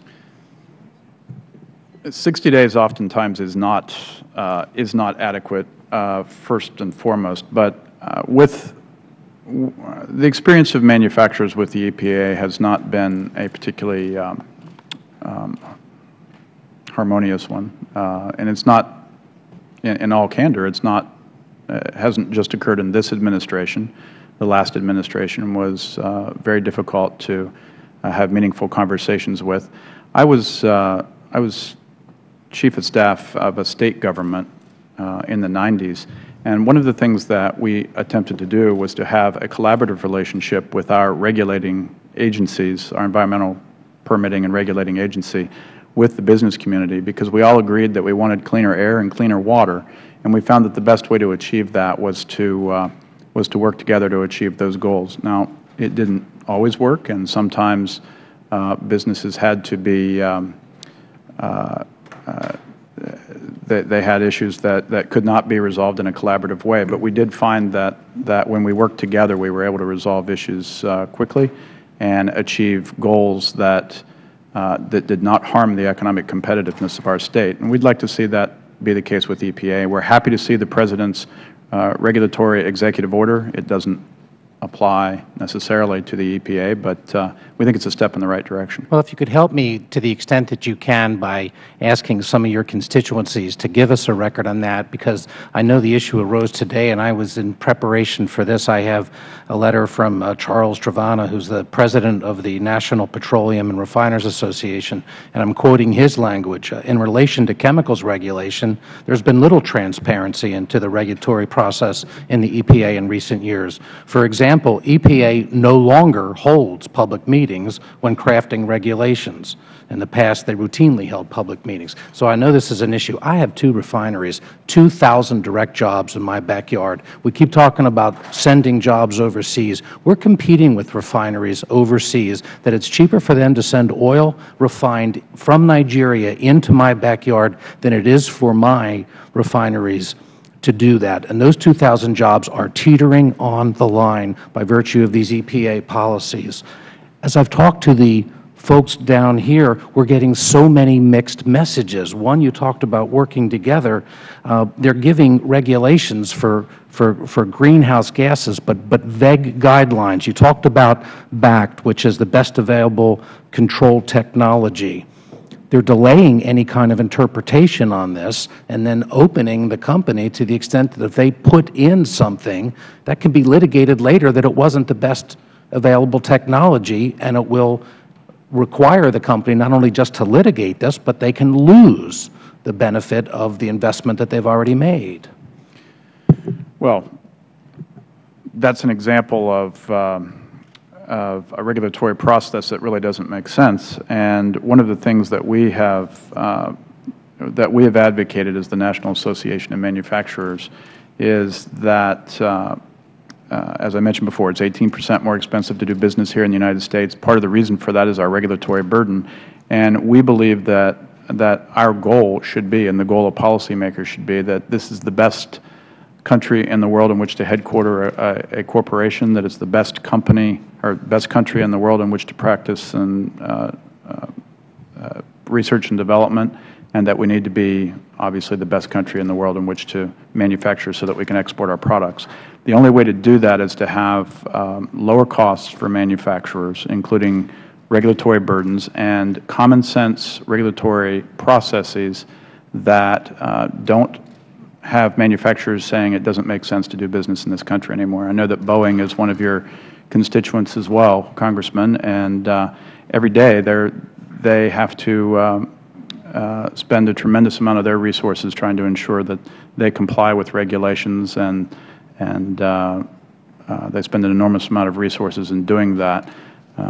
You use the language common sense, and it is something that we all care about. Air quality, to be sure. We need to focus on it. But CAA regulations right now in my very refineries are requiring the facilities to install advanced technologies.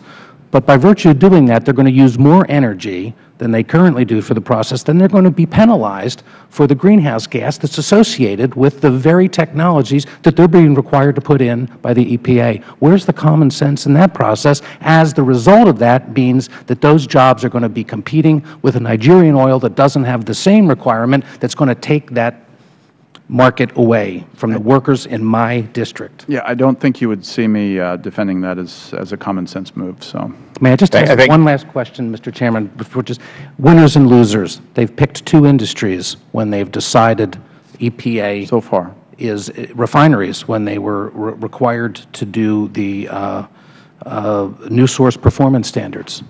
How can agencies pick winners and losers in the private market with regard to which regulations that the gentleman can answer briefly. Well, I think the bottom line, Congressman, is they shouldn't, and the free market should be allowed to determine who's going to succeed in our economy, and by so doing, I think we'll end up creating long-term economic growth. Thank you. The gentleman from Cleveland, Ohio, Mr. Kucinich, for 5 minutes. Thank you, Mr. Chairman. In a recent letter to the Wall Street Journal, a group of powerful utility companies, including Pacific Gas and Electric, Exelon Corporation, and Constellation Energy Group, stated that in their experience, quote, regulations can yield important economic benefits, including job creation, while maintaining reliability, unquote. As we're looking for innovative ways to create more jobs, we should consider that regulations can create jobs. According to the economist Evan Goodstein, this is a quote, the one comprehensive estimate available suggests that in 1992, just under 4 million jobs were directly or indirectly related to pollution abatement and environmental protection in the United States, unquote. In addition, a report issued this week by CERIS and the Political Economy Research Institute found that certain EPA rules proposed under the Clean Air Act, quote, will lead to a net job gain, unquote, in 36 eastern states evaluated in the study. The report also finds that between 2010 and 2015, capital investments in pollution controls and new power generation will result in 1.46 million jobs. Mr. Timmons, in your testimony, you expressed concern about the high cost of pollution abatement.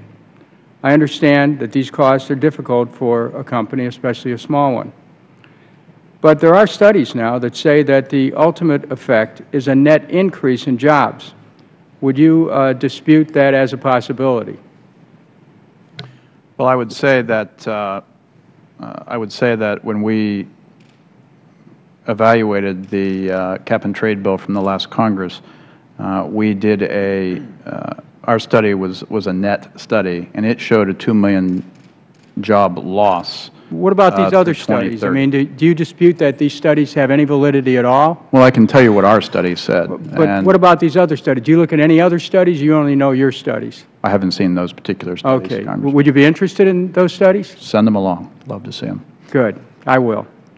A 2009 study conducted by the Center for American Progress found that compared to overall spending in the economy on a per-dollar basis, spending on environmental protection and cleanup employs more than twice as many workers in construction, 11% versus 4%, and 25% more in manufacturing, 20% versus 16%. This year, the Bureau of Labor Statistics 2011 Employment Survey data shows that the manufacturing sector added 49,000 jobs in January, up from 9,000 in January of last year. So I bring this up because I think it's important that we have a serious discussion about job creation while factoring in studies that are available that shows that in some cases regulations can create jobs. And I don't think we can have a serious debate about the cost of regulations, including EPA regulations, without acknowledging their positive impact.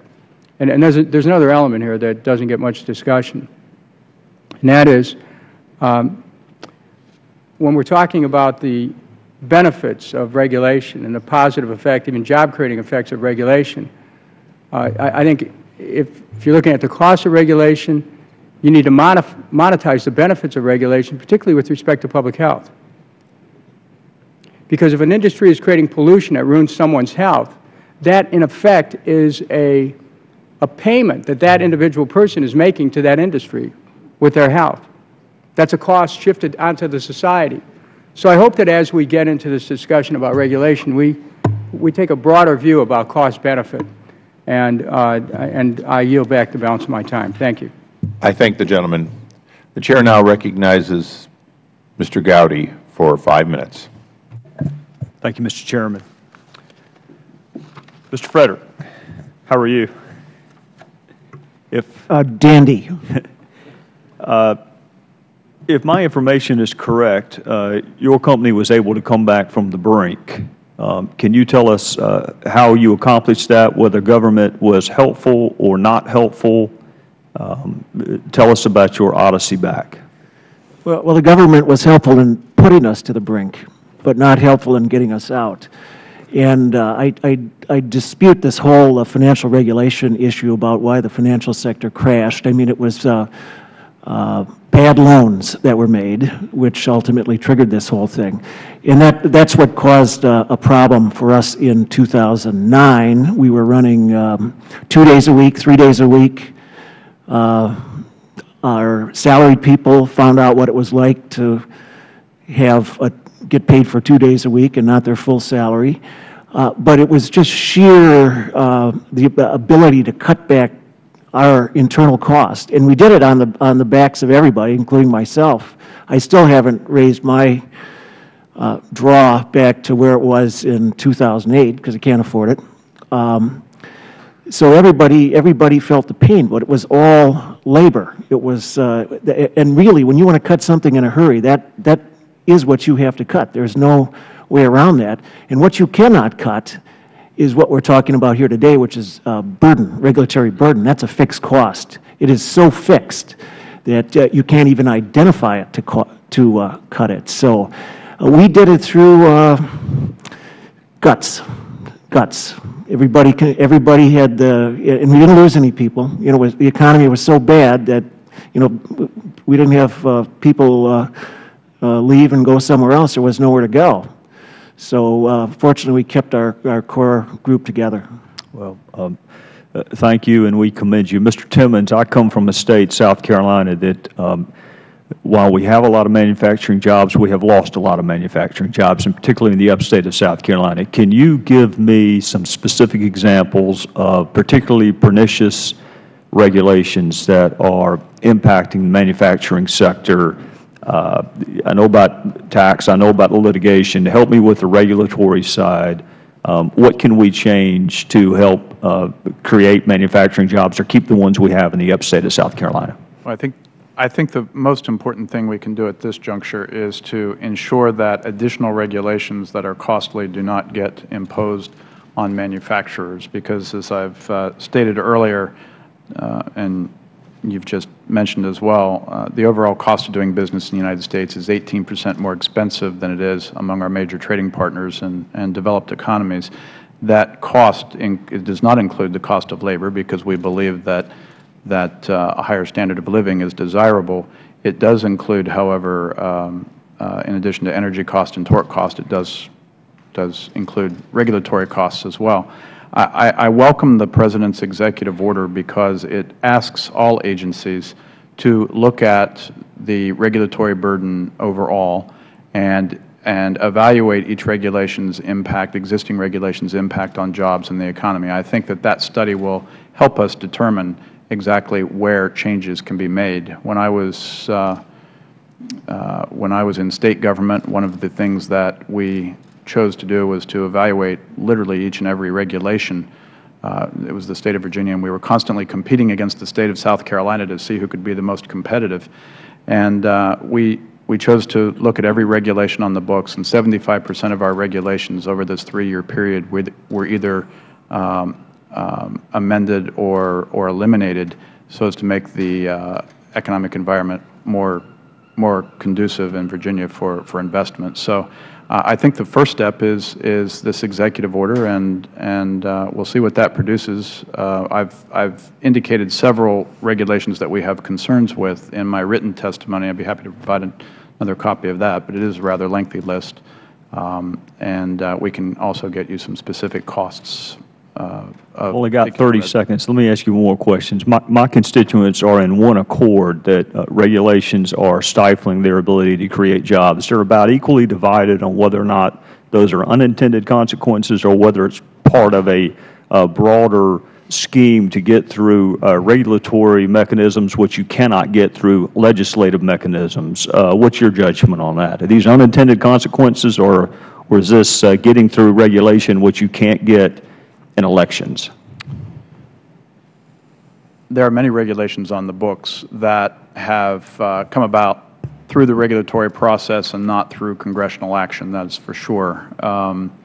The Environmental Protection Agency is talking about they have a proposal to regulate greenhouse gases. That clearly did not make it through the legislative process, and it would be an example of legislating through regulation. Thank you, Mr. Chairman. Thank the gentleman.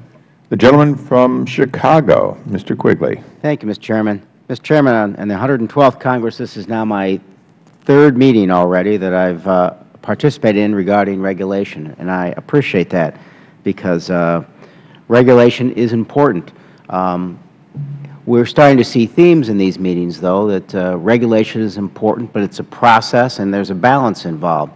And I, too, Mr. Timmons, agree with the President's executive order and his movement toward a balanced approach. I just think the tenor and tone comes across so differently across the aisle that we need to try to strike a more subtle balance. I defy anyone in this room to not think about regulation the next time they get on a commuter airliner, right? How much sleep did that pilot get last night?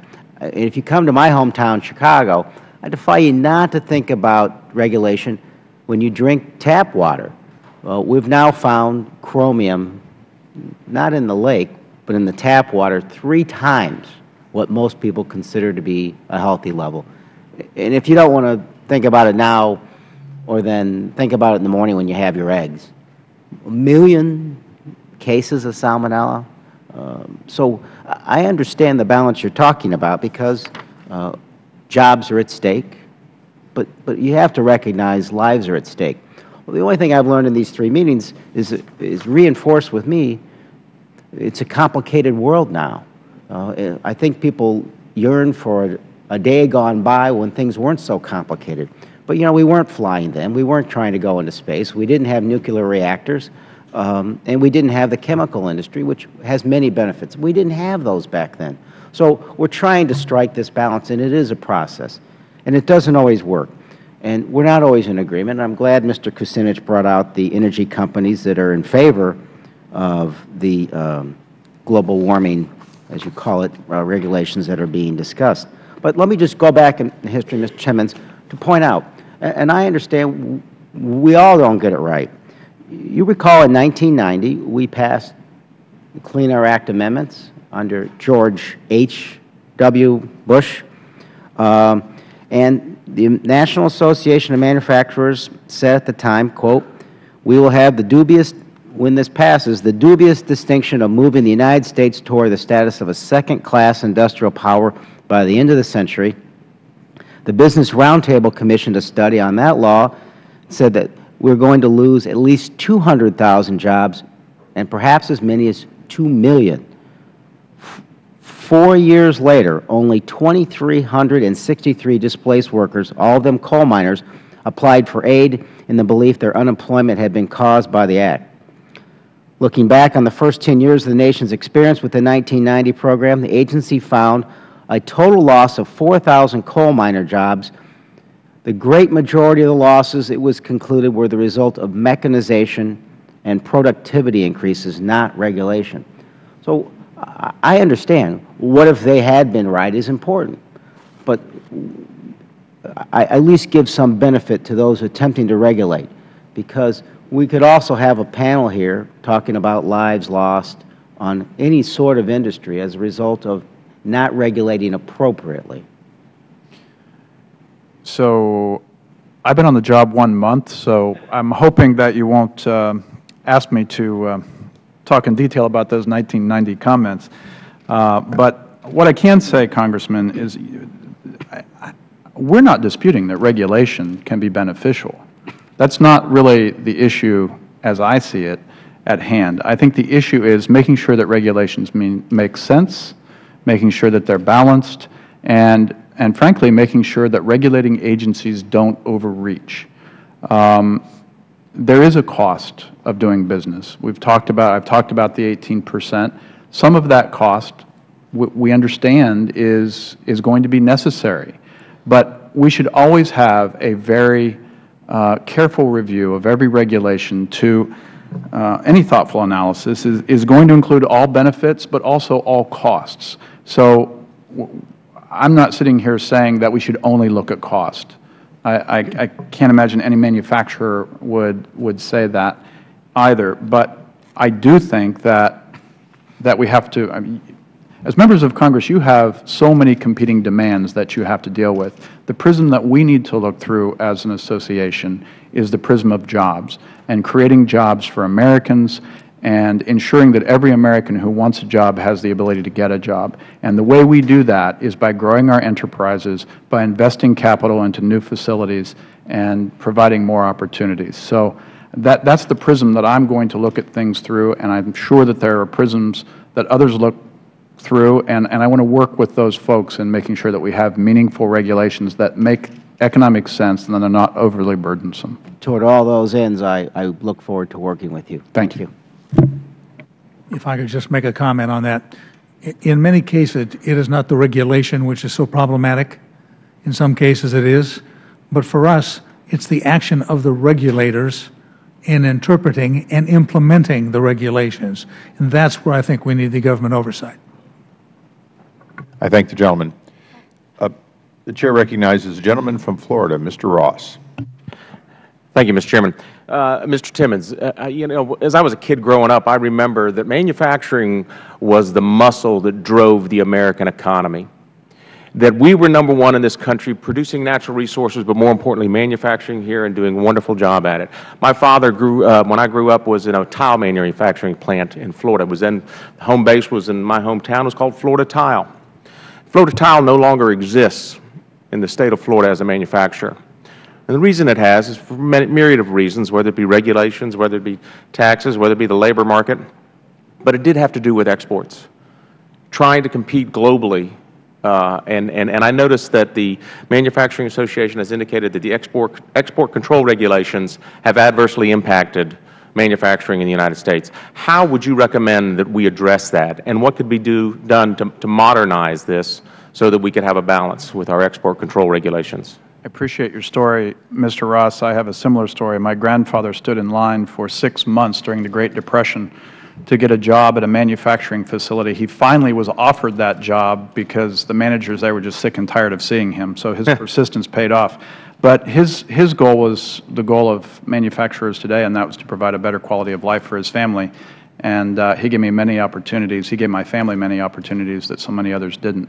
As far as export controls, our goal is to, and this is another area, by the way, where the administration has been working very cooperatively with the manufacturing sector, but there have been some bumps in the road. And it's really in terms of implementation, trying to ensure that there are not multiple lists that have to be reviewed, but one list, that there are not multiple processes or multiple permitting processes for the same product being exported. Just being able to have one permit that that can carry the day for the future. So it's really more of a process question. It's not so much the goal. The goal, obviously, is to make sure that we have an export policy that makes sense and protects our national security. But on items that frankly don't have that much of a national security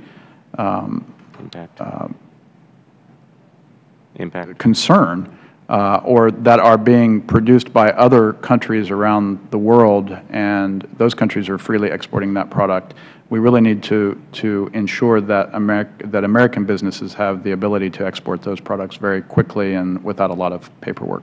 Thank you. Mr. Alford, in your opening remarks, you hit on something that kind of struck a chord with me, and it had to do with gainful employment rules. And when you talk about gainful employment rules, it's interesting coming from the Chamber's perspective, because that's something that's impacted by the Department of Education. Not a traditional regulation that would impact industry, but it also impacts employers who are seeking to find educated, high-skilled laborers that cannot get their education because the government prevents them from getting funding to do that because of these gainful employment rules. Could you expand on that a little bit and tell me more of how we could change that? Yeah, and the funny thing is, not really funny, but the Federal Government took over Sallie Mae student loans, and here we are. Federal Government is saying we're going to deny your students student loans because the payback record in the last few years is not as good as the students at Harvard or Ohio State and what have you. These are inner city kids. They're disadvantaged. They're broke. They're poor. Of course their credit is not going to be as pristine as an upper middle class person would be. You should expect that. There's a risk factor. You know, tack on a little more interest. Cover your risk. But don't deny them the right to finance their education. Many, it's their last chance. It's their last chance. They can go get a job at one of the members of the National Association of Manufacturers, or they can sell cocaine, one or the other. They're going to make a living. So why not encourage them to get educated and to live a gainful life as opposed to that? This rule is mean and cruel. And what I really like about it, we put out an ad in the Washington Post with Reverend Jesse Jackson, who we and he don't always agree on many things, but Reverend Jesse Jackson and Congressman Alcee Hastings. I mean, it's just common sense when you look at this thing. I agree. One quick question. I want to ask Mr. Buschur of this because I got 6 seconds. 1978, you started your business. You have maintained it for 43 years. Would you do it all over again, knowing what the regulatory environment is today? No, sir, I would not. I'm sorry. No, sir, I would not. I discussed it earlier. Thank you. The gentleman from Kentucky has been very patient, Mr. Yarmouth. Thank you, Mr. Chairman. We are very patient in Kentucky. I'd throw out a question which is somewhat rhetorical, but I'd like to hear your answer. There was obviously not a lot of love lost for the EPA in this panel. When did any of you want to see the EPA eliminated? Anyone want to see the Clean Air Act repealed? Okay. Wanted to get that on the record. Shows that no one indicated either one of those. I need to set the record straight a little bit, at least offer a different perspective on the impact of Waxman-Markey. I come from a district, Mr. Fredrich, probably more reliant on coal-generated electricity than yours. 92% of the power in Kentucky is generated by coal. We take a lot of it out of the ground. And during the debate on Waxman-Markey, I also happen to have in my district the Consumer Products Division of General Electric, a large manufacturing facility, Mr. Timmons, one of your most esteemed members, 2 Ford manufacturing facilities, and we also are the global hub of UPS. And during the debate on Waxman-Markey, after the bill was modified in such a way that the actual permits for emitting carbon dioxide would not cost anything, we would give them out, I went to the people at Ford, the people at GE, UPS. People at GE were very enthusiastic about the bill. They supported it. The people at Ford were very enthusiastic about it. They supported the bill. And UPS was neutral on the bill. I talked to the University of Louisville, city government, Jefferson County Public School System, which is 100,000 students, all of them big users of electricity. Not one of them opposed the bill. They were fine with it. And then I went to our Kentucky Energy Cabinet, asked them what they thought. They said, we think that this bill, if enacted, will create tens of thousands of new jobs. We asked our local power company what the impact on consumers would be, and they said, we believe that, and this was 2009, of course, we believe that if a consumer does nothing else, so they don't make any energy efficiencies, they don't insulate, they don't replace their light bulbs, they don't do anything, that the cost will be $15 a month per household in 2019, 10 years later, so $180 a year. So I just wanted to get a different perspective on that, the impact of that legislation, because the reason EPA is acting now is because the Congress failed to act and the Supreme Court mandated that the Clean Air Act be respected. So I just wanted to get that on the record.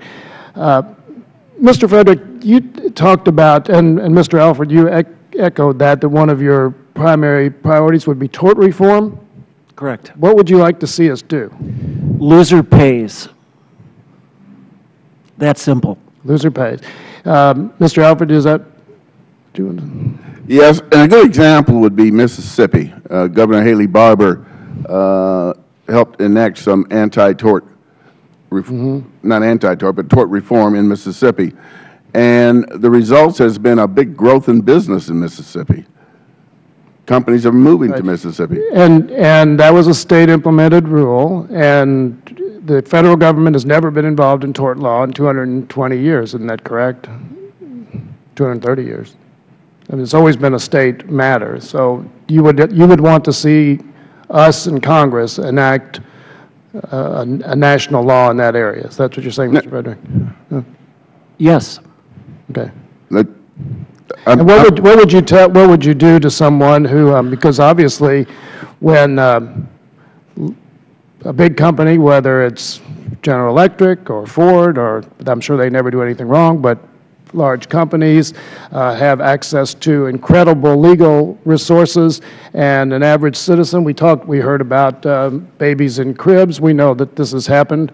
How would they get access to adequate legal help when they actually are damaged severely? Well, they would continue to get access if the case was valid. But right now there are cases filed that are filed only for the sake of shaking somebody down because it's cheaper to pay than to carry it through to trial. Well, it's a shame that Mr. Braley isn't here because he would have a wonderful conversation on that score. Just before I close my time, would you make any comment, Mr. Timmons, has your organization, Mr. Alford, has your organization or anything else ever advocated some alternative approach to dealing with carbon emissions, or you just don't think that's a legitimate need? Well, actually, yes, we have. And I do think that the story of manufacturing is a great one, because since 1990, energy consumption by manufacturers, by the industrial sector, has only increased 1%. That's been achieved through efficiency measures, and those measures are some that we support. We believe, generally speaking, at the 30,000-foot level, that it makes more sense to incent the private sector to conserve and to become more energy efficient. And we think that that's a more effective method of achieving our mutual goals of cleaner air and a cleaner environment than penalties are. So brief answer to your question is yes, we do think that there are things that we can do. Yeah, my thumbs up. Thank you, Mr. Chairman. I now recognize the gentleman from New Hampshire, Mr. Gunta, and would ask him if he would yield to me for 10 seconds. Of course I would. Thank the gentleman. I might note for the record that Ketam cases, the 700 or 800 people have been sued simply because they failed to remove a patent from that was expired off their product that has led to those cases costing millions of dollars. That's a tort case. It's clearly Federal. We do have a big stake in tort reform. Yield back. Thank you very much, Mr. Chairman. And to add to that point, I would say two things. First, in my state of New Hampshire, to show the fact that there is a bipartisan willingness to address these liability and tort issues, I would like the committee and these members to know that with regard to liability caps, New Hampshire, in a bipartisan way, passed those liability caps to ensure that we could have productive employers and job creation in the State of New Hampshire. Secondly, I would note that the President of the United States, in his address, State of the Union address, addressed the need for medical liability reform. I would argue that we need to expand that into having thoughtful discussions in a bipartisan way to ensure that employers in our country, small business owners in our country, can be more productive. What I am hearing today is that you want to be empowered to create more jobs, to have greater certainty for your business plans, and to pass on, maybe in your circumstance, sir, a company that you created from the ground up. And I commend that, and I appreciate that. And I think that we ought to inspire that in our nation. I want to go back to PLAs. I know that it's been discussed quite a bit, but in New Hampshire, we've got a $35 million project that has been held up for over 2 years because of the PLA issue. It's a Job Corps Center.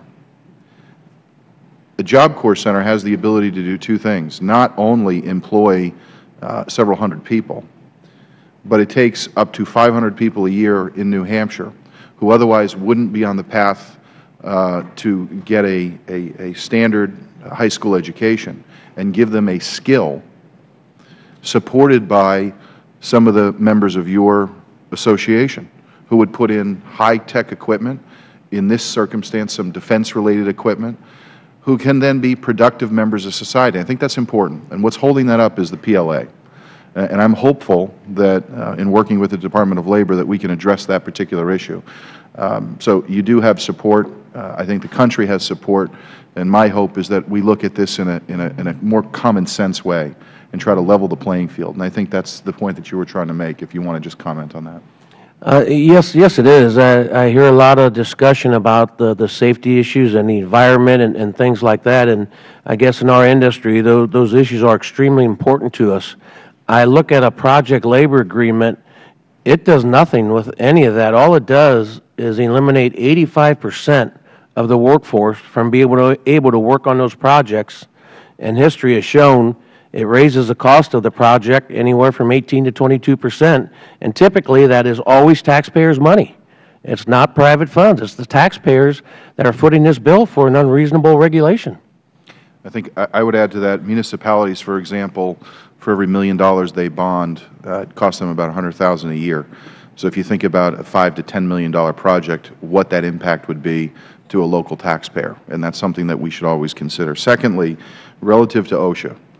1970, OSHA was established for many reasons, but one of their prime objectives was to educate. This is an organization, I believe, that has moved from educating, which is, in my view, a partnership with employers, to nothing more than a gotcha agency. And I don't think anybody here at the table wants to be unsafe. I think all of you have a responsibility to be safe, and I think you take that seriously. What I'd like to see in the reform, regulatory-wise, OSHA be returned more to an education-based organization who could help both employer and employee for safety in the workplace. And I would ask Mr. Timmons if you could just comment on that, please. I think you're exactly right that partnership should be paramount. If partnerships don't work, then there's the legislative process and if necessary, the regulatory process. But when businesses and government and regulatory agencies work together for a common goal, which is to make us more competitive, to create jobs, everyone ends up succeeding most of the time. Thank you, sir. Thank you, Mr. Chairman. I now recognize the gentlelady from California, Ms. Spears, for 5 minutes. Thank you, Mr. Chairman, and thank you all for your participation in this hearing. Let me say at the outset, Mr. Chairman, that I want to join with you in scrubbing our bureaucracy of outdated regulations. Unfortunately, I don't think that we have had that opportunity here to kind of pinpoint what some of those regulations are. If you would like to provide for us in the committee those kinds of outdated regulations that may be 10, 20, 30 years old that have no relevance anymore, I'm certain that many of us would like to look at it. I would also like to add, Mr. Chairman, that the hearing title has an inbred bias. How do regulations block private sector job growth? I would have recommended that it would have been preferable to say, how do regulations affect private sector job growth? And let me start by submitting for the record the series report, which I ask all of you to read, which basically suggests that the EPA air pollution rules will generate 1.5 million new jobs, and that this group is not some, Hoboken nonprofit. It is a coalition of investors, environmental groups, and other public interest organizations, a group of 95 institutional investors and financial firms from the U.S. and Europe managing nearly $10 trillion in assets. So I would Without objection, so ordered, with a reserve from the people of Hoboken. Okay.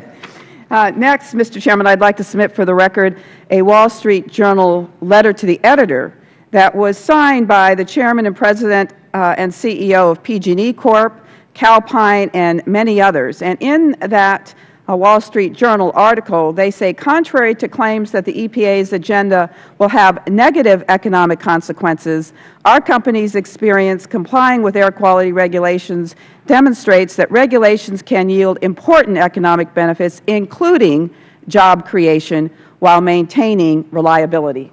That, too, I'd like to Without objection, if it's delivered to the desk, it will be included. And finally, I would like to submit to the committee and for the record letters from Chrysler, Ford, and General Motors, all of whom recommend that they embrace the greenhouse gas and fuel economy announcements by the EPA. Again, I think a reflection that America's businesses are interested in cleaning the air, making sure it's safe for all Americans, and creating jobs as well. Having said that, let me start off by saying 8 people in my district died in an explosion in September. Fathers and sons, mothers and daughters, a horrific incident that underscored the problem we have in this country relative to regulations, because as more and more is being discovered by the National Transportation Safety Board, and I might add, they better not get defunded or reduced funding in this continuing resolution, what we're finding is that a specific utility gamed the system so that they would not be subject to greater regulation and the kind of assessment necessary to test a particular pipe. So I think that when we look at regulation, we have to look at it in the context is it saving lives? Is it protecting Americans? Is it cleaning the air? Is it cleaning the water? And when we can answer those questions, yes, we have to be willing to step up to the plate. The truth of the matter is that Germany has a tougher cap and trade law than was being considered by this Congress, and while our exports have been reduced in the last 10 years, the exports as a percentage of market share in Germany have increased. So having said all of that, Mr. Chairman, I do have a question, and it's for Mr. Fredrich. You indicated, Mr. Fredrich, that with the health care reform legislation, you would actually be reducing the number of jobs in your company. Is that correct? Yeah, we will lower it to whatever is under the limit. All right. So you would go from 62 to 49 intentionally so that you would not be subject to health care reform. Is that correct? That's correct. Now, you do not offer health insurance to your employees now, I gather. Yes, we do. And what do you offer? We offer a high-deductible HSA. So that's a savings account. Health savings account. So they get how many thousands of dollars a year? What do you mean they get? But don't you offer? Do you put money into their health savings account? No. Or, so you don't. So you really don't have a. You don't provide any money from the company in terms of making sure that your employees are insured. Sure, we do. Our monthly premium for family coverage is $1,000, and we pay 70% of it. So you pay 70%, of the premium. Of the premium. So is it a catastrophic policy? I'm trying to understand. No, it's actually a very good policy because for normal things like annual checkups or mammograms or colonoscopies, it pays 100% with no deductible at all. But what it eliminates is people going to the emergency room because they have a cold, which is just a very expensive way. What it does try and do is put some consumerism into purchasing medical services, and I feel that's the problem with the system right now. It's a third-party payer system where people, they don't even ask what it costs. The last time you went to the doctor, did you ask, how much does this cost? Well, I actually... The gentlelady's time has expired. Oh. Thank you, Mr. Chairman. I thank you. The gentleman from Texas, Mr. Farenthold. Thank you very much, Mr. Chairman. I wanted to follow up on a couple of things that I heard earlier. And I was a small business owner before I came to Congress. I think the fourth employee I hired was an employee to help me deal with paperwork, and I was in a service industry that isn't that highly regulated. So it starts as simple as filling out the forms for your first employee and meeting your tax return. So I understand it gets in the way of doing what you're passionate about, building what you want to build or serving the people you want to serve. We've heard several people say that, well, regulations actually create jobs. I ponder how many of those are bureaucrats and lawyers, or how many of those just add to the cost of doing business. But my real questions were, Mr. Timmons, I think you said it's 18% more expensive to open a factory in the United States. Is that what your accurate number? To do business in the United States. Yes. Would your members... Does it have to be exactly equal, or are your members willing to pay a slightly higher cost to do business in the United States of America? Absolutely. The question really is, where is that sweet spot? I can't answer that. Every company has to make that decision on their own. But what we do know is that we've lost manufacturing jobs. It wasn't just during this last recession. It's been over the course of the last 12, 14 years. And what we're seeing is manufacturers looking at other industrialized nations and other emerging economies and saying it makes more sense economically to do. And so as you look at, for instance, environmental regulations, that's one. You go over to Mexico, China, wherever you go, that don't have the same regulations, and it gets into the same air we breathe anyway. Or they have the same outcome, and but their regulations are perhaps administered in a different way and less costly to administer.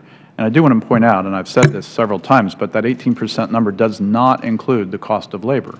Right. We believe that it makes sense to pay employees more in the United States because we believe in a higher standard of living here. And Mr. Nassif, I think you hit on something that I wanted to talk a little bit more about too. And I'd appreciate the rest of the panel's input on this. When you look at some companies in the travel and entertainment industry, their employees are basically threatened with getting fired if they say no to a customer. When you are dealing with a federal agency, do you find that the attitude is, we're from the government, we're here to help you, how can we find a way for you to come into compliance with these regulations, or it's just you're out of compliance with this regulation, you're shut down? And whoever wants to take that. Each regulatory agency handles it differently. As I say, when we're dealing with the Department of Agriculture, we have a very close relationship, and they have a very strong understanding of what our needs are. And so there's always a nice, honest dialogue. When we're dealing with agencies like the Department of Labor, there's no such thing as we're your friend, we're here to help you. We're here to regulate you, we're here to enforce things, and we're here to punish you if you make even technical violations. That's one of my best bar jokes. Where are you from? I'm from Washington, D.C., and I've come to help you. It's guaranteed laughter there. But we are for regulations, good regulations. We're not against regulations. We are against onerous, nonsensical, punitive regulations that do not end up in a solution manner. And if we were to evaluate all our regulations, pare out the bad regulations, keep the good regulations, we'd be a better country, and we would be without 70% of the regulations.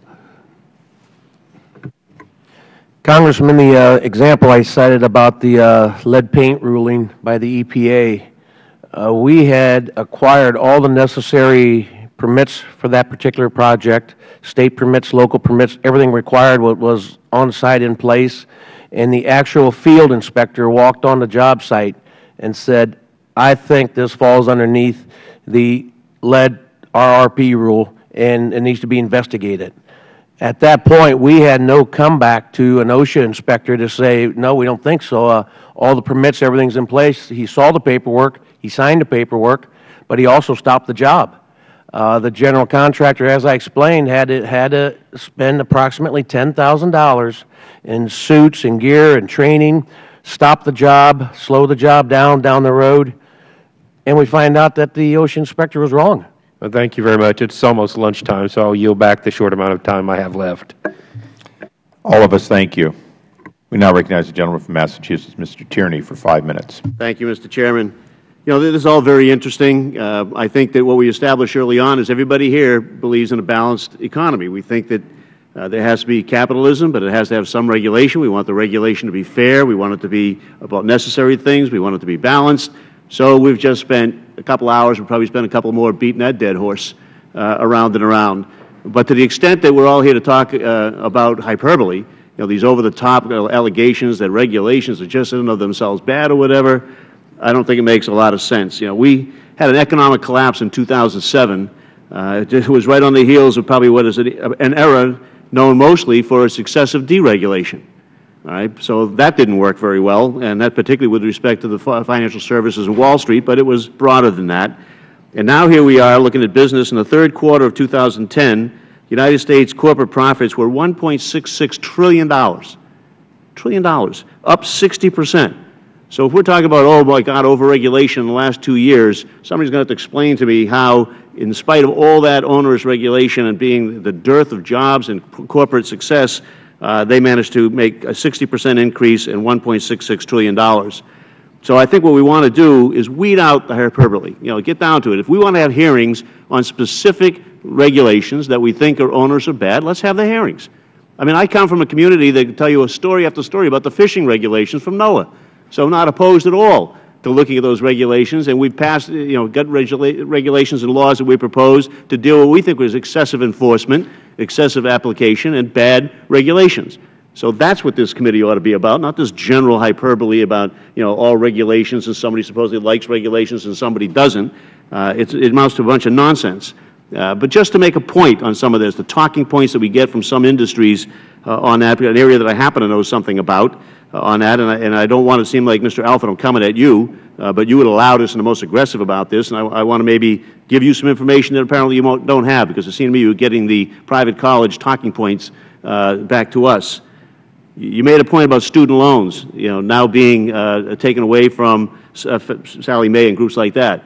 We saved $60 billion in taxpayer money, $60 billion. And what do we do with it? Besides paying down some on the debt, which is a problem that we all have, we increased Pell Grants for students who needed to have access to college.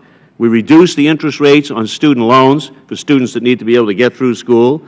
We had an income-based repayment program so that now students can get out of school and have a set amount of money they pay to pay down their loans, so that knowing that it won't be a barrier to entry and that it can be a way for them to take a job that they want when they get out and to stay going on that. And we put money into community colleges so they could cooperate with industry and labor and the workforce investment boards, public sector, to make sure people have the skills and education ready to take jobs. Maybe we should have a hearing about that and go forward. But you talked also, Mr. Alford, about the student loan default regulations and private for-profits. So let me tell you a little bit of information we've had on hearings in the Education Committee and the information that comes from that. It's set up to protect students from taking on unsustainable debt. It's a debt that they can't repay. It's to protect the taxpayers from high loan default rates. The Higher Education Act specifically put in a provision, and we wrote it, so we know, career education programs that receive Federal aid must prepare students for a gainful employment in a recognized occupation. Now, regulation doesn't just target the for-profits. It applies to all of the institutions. It doesn't affect students' ability to get a loan. It talks about the universities and the colleges. Students, they're held accountable for life. If they get a loan to an institution that doesn't provide them with the education or skills to get a job, they can't shake it. It affects whether they can buy a house. It affects whether or not they ever have to go into bankruptcy, which is very difficult for them. It affects every decision they make, their credit rating and so on down the line. Colleges, however, aren't generally held accountable at all. So this regulation doesn't even target the whole college. It just targets those programs within the college that have a very low repayment rate and a very high debt burden to those students. The college eligibility for student aid is tied to a specific credit default rate. You might want to know that the cohort default rate for for-profits is the highest. All right? It's double the national average. It's 25% of the students that go to those institutions default on that. Private non-for-profits is 7.6%, and the public is only 10.8%. For-profits enroll 1 out of every 10 students, but they get 1 out of every 4 Federal aid dollars. So this is all about protecting the taxpayers' money and protecting those students who end up with a big debt and no job in a place that they can get it on that. Now, in 2007, 92% of the undergraduates and the for-profits borrowed. The gentleman's time has expired. Is there a question? No, there's not a question. There's an educational process going on here since we were talking about education, and maybe a suggestion to the Chairman that instead of all this hyperbole, we talk about specific regulations that might be a problem that we can all agree on ought to be addressed. But I'm happy to yield back. I thank the gentleman. We'll now recognize the gentleman from Pennsylvania who, for 57 years, he and his family have been small business people. I think that comes out to be since 5 years old. He's been a small businessman for 5 minutes. Mr. Kelly. Thank you, Mr. Chairman. And first of all, I want to thank all the panel for being here. And it's interesting to get a lesson from people that are running a business that's $1.5 trillion in the red each year, year after year. And I'm sure you're going to take that home and really learn from that. But for people that really do have the skin in the game, and people who do survive by doing it on both knees and looking into the abyss, I've done it myself, and I know how close we come each day to not having our businesses anymore. So would you please, if you could, just take a few minutes, because the true trick is not pulling a rabbit out of the hat, it's putting the rabbit in the hat to begin with. And I think that this body needs to understand that where small business comes from, where business comes from, is not from government, is from the private sector. Mr. Buschur, I know what you're going through. I go through the same thing. My business is down over 35%. Mr. Fredrich, I understand what it's like to look into the abyss. I've done it many times myself. The magic hours, the bewitching hours, which most members of Congress have never had to face because they don't sign the front of these checks, is between 2 and 4 in the morning, when your body may be fatigued, but your mind won't let you sleep. So if you could, just walk us through some of the things that you've had to do to keep your businesses open, keep jobs alive for people in your community, and what you have to do. So each, if you could just take a few minutes and maybe educate us on what we need to hear and what the country has to hear from the people who truly do lead this country, and that is the small business people. I guess one of my largest experiences last year was an order for my company to bid public work and continue to receive bonding because of the previous year being extremely poor. I had to financially put additional six-figure dollars into the business so I could secure bonding, which, again, allowed us to bid those jobs but prevented us from replacing trucks, from replacing bending equipment, things like that that we should have to be more efficient and be on top of our game. It's just been a real tough battle to survive the problems. And the regulations being slapped on us, in all honesty, I respect what's being said, and I'm not anti-safety or anti-anything like that. I just think it needs to be done as a team and not as someone telling you, here's what you're going to do and here's what you have to do, and there's no explanation for reasons why. Well, you'll laugh when you hear this, but one of the things that I've done is I built I call it the penthouse in our plant. And I live 70 miles from our facility. Our facility's in Manitowoc, and I live in Fond du Lac. So I leave on Monday morning from home, and I stay in our plant every night, Monday, Tuesday, Wednesday, and Thursday night, and I go home on Fridays. And I used to stay at in the fashionable Comfort Inn, but that's $70 a night, and that adds up. So now I'm living large. I got a bed, I got a recliner, I have a 36-inch flat screen TV, and I sleep in the plant with my dog. Monetarily, the hardest thing for any business is cash flow. When you run out of cash flow, you're dead. You can't go anywhere. And I would hear talking about the recovery. We need to get the banks to lend money so companies can make payroll and hire people. If you have to borrow money to make your payroll, you're dead, usually. Maybe there are rare occasions, but you're dead. So there have been times when I have had, and when we first started, I said we closed our business 1 month after 9/11, and we went into a recession, and we almost went out of business. And we would have had we not been with a privately held bank who knew us. He knew us as people, and we weren't going to run away from it. And we never missed an interest payment or a principal payment, but we lost money. And there were many times when I would have to write a check on my personal savings to cover payroll. Had to do it. Or I'd have to pay a supplier, because there are some suppliers, you guys don't know this, but there are some suppliers which can kill you and others which you can push off. We always push off, like attorneys and accountants and, and those guys. Because really, they're not going to get anything from us anyway unless we stay in business. But raw material suppliers, no, can't do it.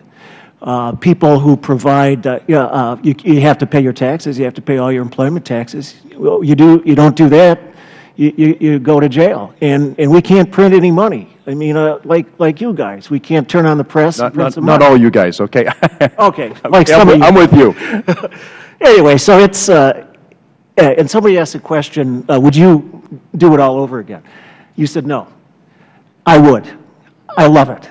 I absolutely love it. It's like a great rush every day. It's full of frustration, but I love it, and I wouldn't do anything else. Well, God bless you for what you're doing. I understand. I got 110 people that rely on me to make sure that every 2 weeks they can cash a check, so I'm with you. Good.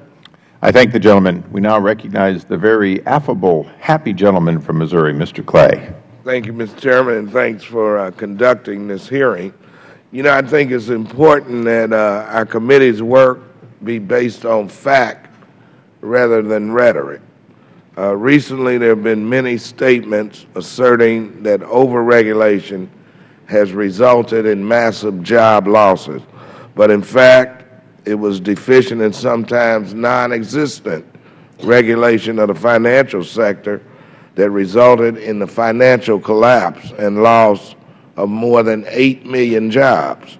Alan Greenspan testified before this committee in 2008 about regulation. Here's what he said, quote, "I made a mistake in presuming that the self-interest of organizations, specifically banks and others, were such that they were best capable of protecting their own shareholders and their equity in their firms," end of quote. That's why it's so important that Congress passed the Wall Street Reform Bill last year to increase transparency and accountability.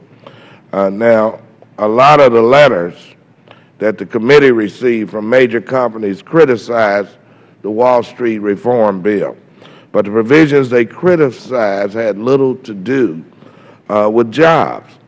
And let me give you a few examples. The companies complained about having to disclose CEO compensation. They complained about having to return bonuses when corporate earnings were inflated. And they complained about requiring all companies to disclose payments to foreign governments. This is a panel-wide question. You know, these provisions are all about disclosure and transparency. So let's start with Mr. Buschur. Do you think disclosing CEO compensation prevents a company from creating jobs? I'm not sure, sir, it would prevent a company from creating jobs. I assume you're talking public companies, not private companies? Public companies. Sure. Public companies. As a stockholder of public companies, I think I have that right to have that disclosure, and I wouldn't be objectionable to it, and I can't see what harm it would do. Okay. What about you, Mr. Fredrich? Does disclosing CEO compensation? I think it's no one's business. It's already disclosed to the Internal Revenue Service, And what I do with my company, since I take 100% of the risk, is my business, not anybody else's. And you made one point, which I must ask you, about returning overstated bonuses related to overstated earnings. Yeah. Fannie Mae had that situation. Overstated earnings, bonuses were paid. Were they returned? Yeah, well, they were caught, weren't they? They were not returned. They were caught, weren't they? How about you, Mr. Alford? I have no problems with it, sir. I think it's rather snoopy, but I have no problems with it. Okay. How about you, Mr. Nassif? Our business is, as an association, we're not-for-profit, but we run several for-profit corporations. I believe that people who are involved in public corporations should disclose all compensation. People in government should disclose all compensation. People who are taking federal funds based upon needs may need to disclose that same compensation because they need to justify the need for the loan. Thank you for your response. Mr. Timmons? Yes, Mr. Clay. All the issues that you brought up are not ones that were addressed in our letter, and you also talked about the financial services reform legislation. We did not, that's not our, obviously that's not our, the industry that we represent, so we did not oppose or support that legislation. I think that I think arguments can be made on both sides of the question on the question that you asked specifically, and one thing that I think is very important is that any regulatory requirements not create a situation that could be where a political argument could be made or a populist argument can be made against a company and take the company off of its mission to create the products that they're trying to create. And sometimes I think that that type of information can cause that. And Mr. Timmons, since we're on the subject of job creation, what are your thoughts and NAM's on the outsourcing of American jobs? One of the points that I made earlier, sir, was that it's 18% more expensive to do business in the United States when you don't factor in the cost of labor. But you're looking at the cost of regulation, you're looking at the cost of energy in this country, and you're looking at tort costs. And what we see is that many companies are having to make very painful decisions to locate elsewhere, not only to be closer to their customer base, but to be able to compete and succeed in a very competitive international marketplace. We want jobs to be created here in this country. That's why we exist. We want to see manufacturing flourish in the United States, and we want it to continue to grow and to be a vital part of economic growth and job creation here. And that's why you fought so hard in closing tax incentives to stop outsourcing? Your association has fought hard to stop tax incentives. To stop for what? Outsourcing. For outsourcing jobs. What specific piece of legislation are you talking about? Well, last year you opposed the payroll tax holiday. And then I'm not sure that's yes, you did. Correct, sir, but I'd be happy to talk to you afterwards. You fought closing tax incentives to stop outsourcing of American jobs. We may have some disagreements on exactly what issue you're talking about, but I'd be happy to talk to you afterwards. Yeah, I'll share it with you. Thank you. Thank you. Would the gentleman yield? When the gentleman's questions on pay compensation, I have the actual report. And are you speaking to the 2 letters that came in from American Express and the Business Roundtable out of over 300 letters that referred to the golden parachute compensation and the pay ratio in the Dodd-Frank bill? Are those the items you were referring to? Yeah. Okay, so it is 2 out of 300 and some letters, 2,000 pages. Okay. I thank the gentleman. We now recognize the gentleman from Michigan, Mr. Walberg. Thank you, Mr. Chairman, and thank you to the panelists for being here, and appreciate your candidness, appreciate your willingness to come and deal with these issues of concern. Mr. Timmons, I thank you for your testimony. It's clear that we both share some key concerns over how OSHA is carrying out its regulatory responsibilities. and how it can be dealt with, particularly as Subcommittee Chair for Workforce Protections on the Education and Workforce Committee. I'm interested in your comments.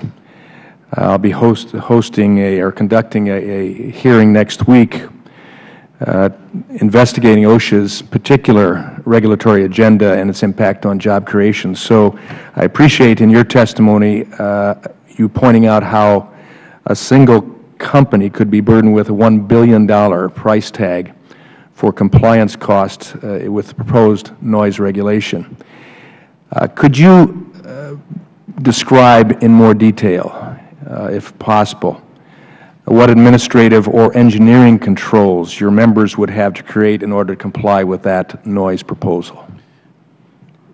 I think each company looks at what they would have to do, so I can't say specifically. But what I can say is that, and I was in one of our companies just about a month ago, and they were not aware of this particular regulation that was being considered, and they have noise abatement procedures, the little foam earplugs you've probably seen, and they actually have a medical facility on campus to ensure that, for many reasons, but one of the things that facility does is to make sure that those devices are working appropriately.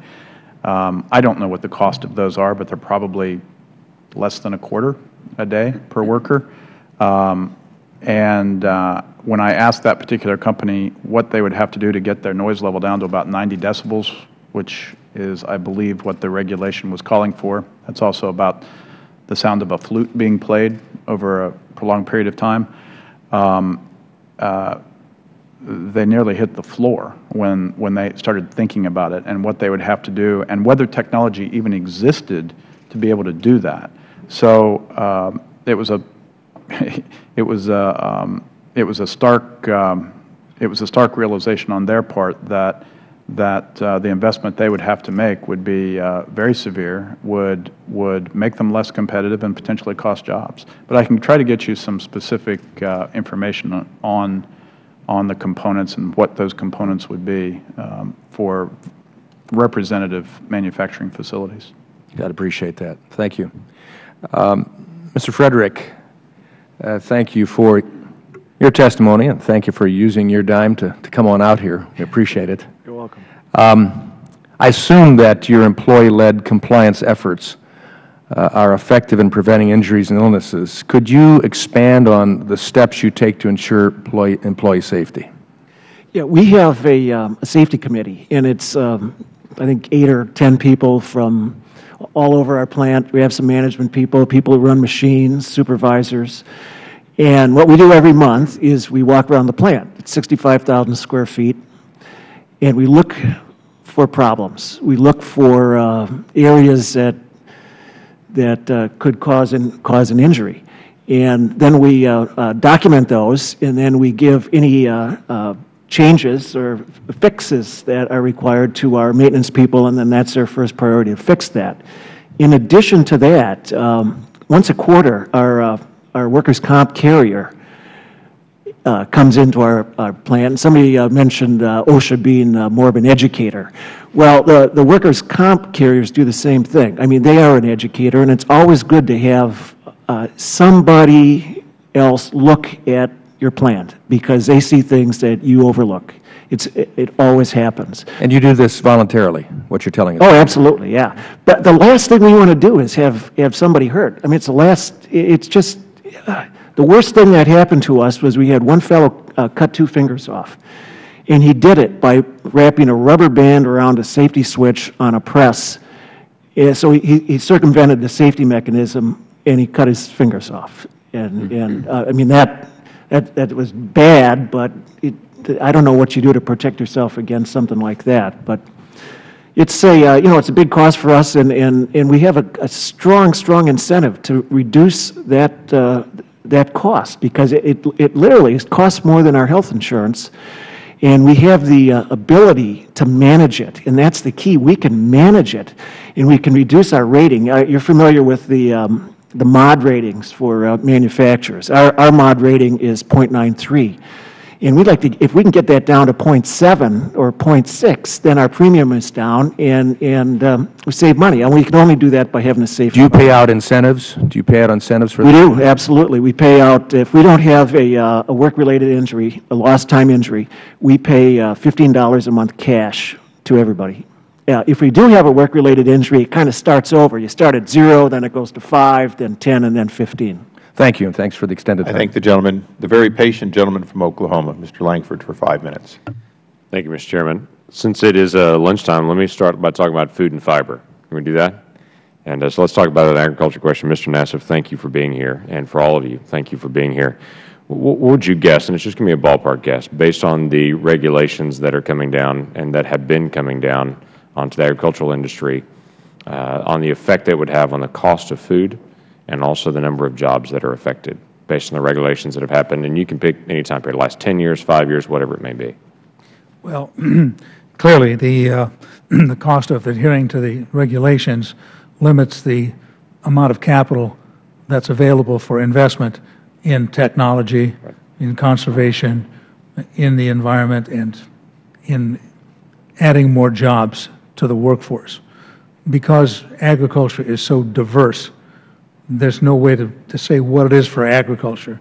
I represent the fresh produce people. We grow fresh fruits, vegetables, and tree nuts like almonds and walnuts. And each of those industries is different. We have about 300 different commodities that we represent. Each commodity is different. Right.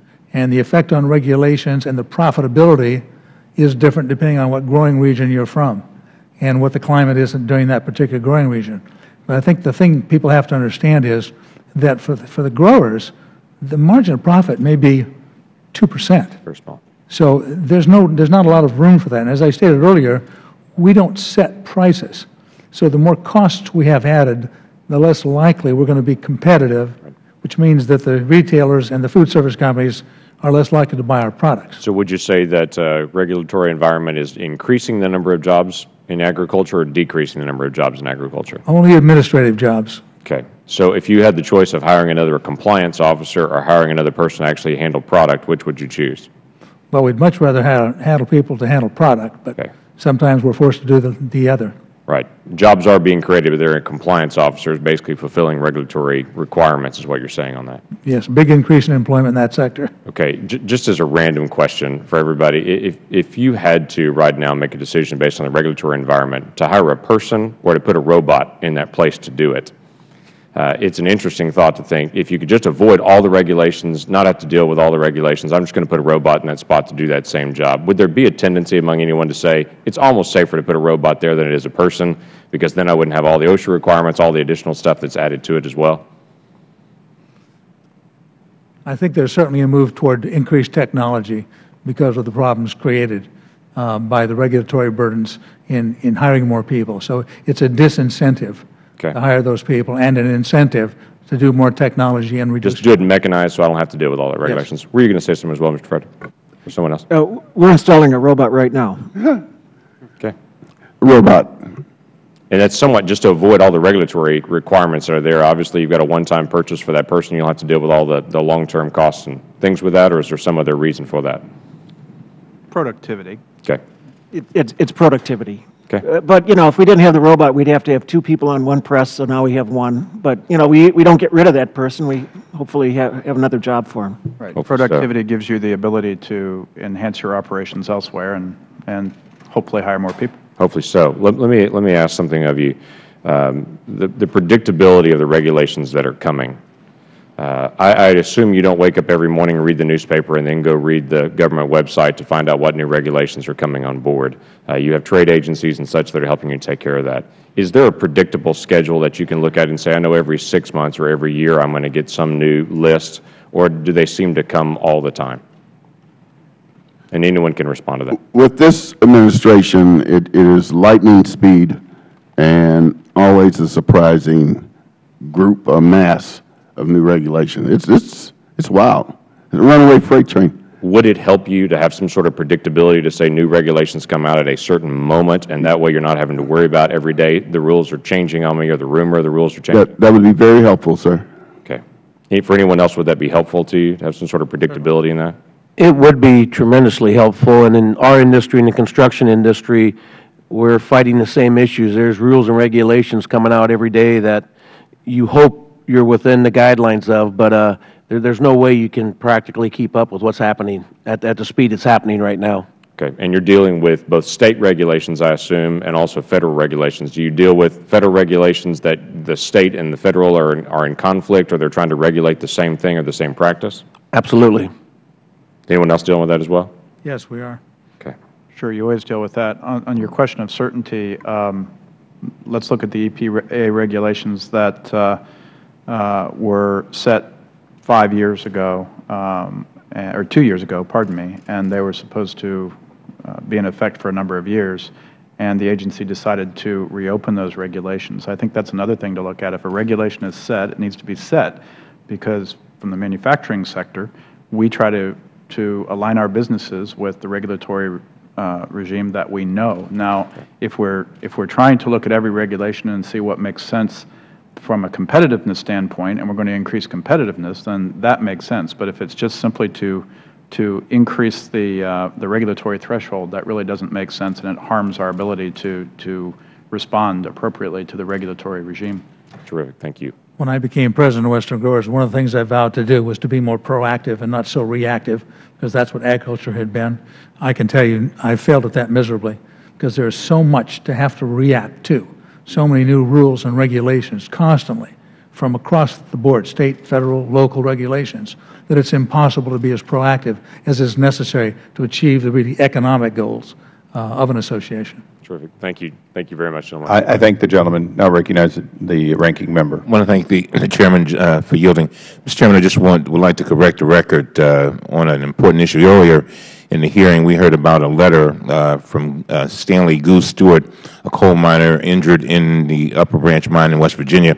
His letter was very compelling, and he argued in favor of greater regulation of coal mining companies. The Chairman, you made a statement, and I want to just clarify it. And you said that mine safety was not raised in any of the responses the committee received. In support of this statement, you entered into the record the appendix of the report your staff prepared for today's hearing. Mr. Chairman, the fact is that one of the witnesses here today, the Mercatus Center, did criticize the proposed mining regulation in its submission to the committee.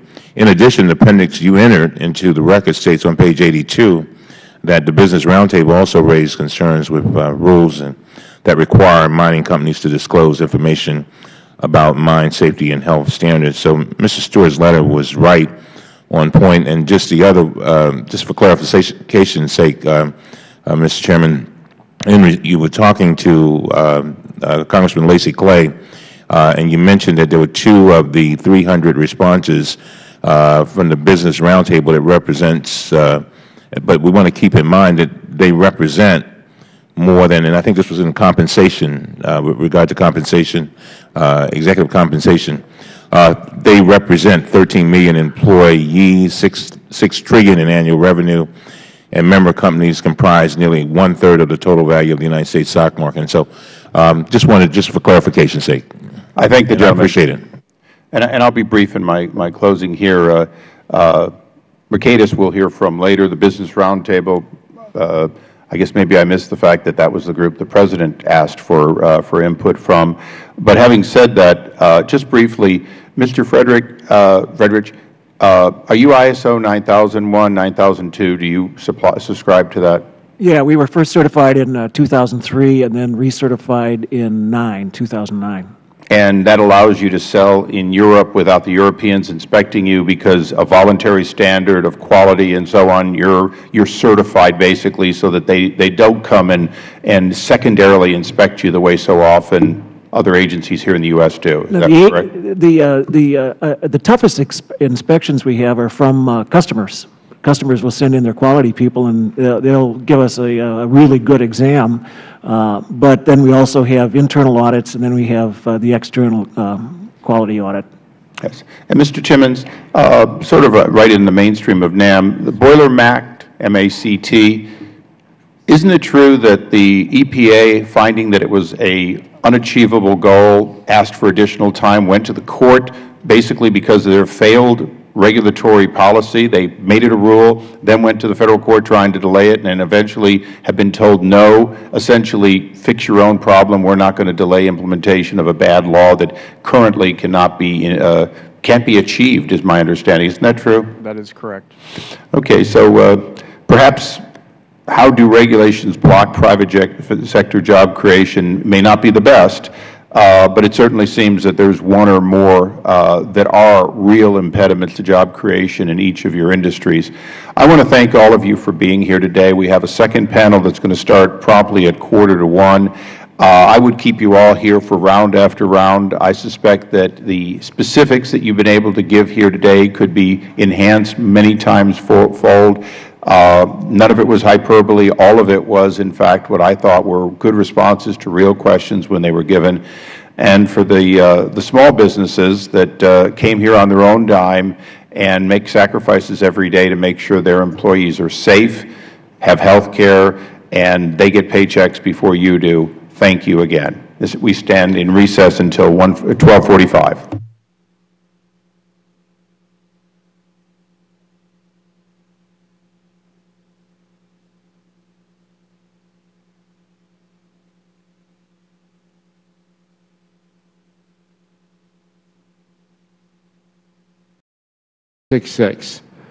Issued in 1993 by President Bill Clinton. The statement concludes that the regulatory system falls short of these goals. That is truer today than it was 18 years ago. From the lighting in their homes to the volume of their television sets to the cars they buy, Americans today are facing an unprecedented tide of red tape in their lives. Red tape that is increasing prices, reducing innovation, and destroying jobs. Last fiscal year, the number and cost of new regulations imposed by federal agencies reached unprecedented levels. Based upon reports from the Government Accountability Office, in fiscal year 2010 alone, some 43 major new rules increasing regulatory burdens were issued by federal agencies. That is higher than any other year on record.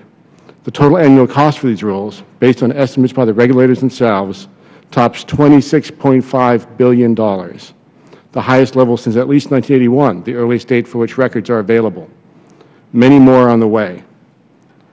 The costs imposed by these rules vary as much as the regulations themselves.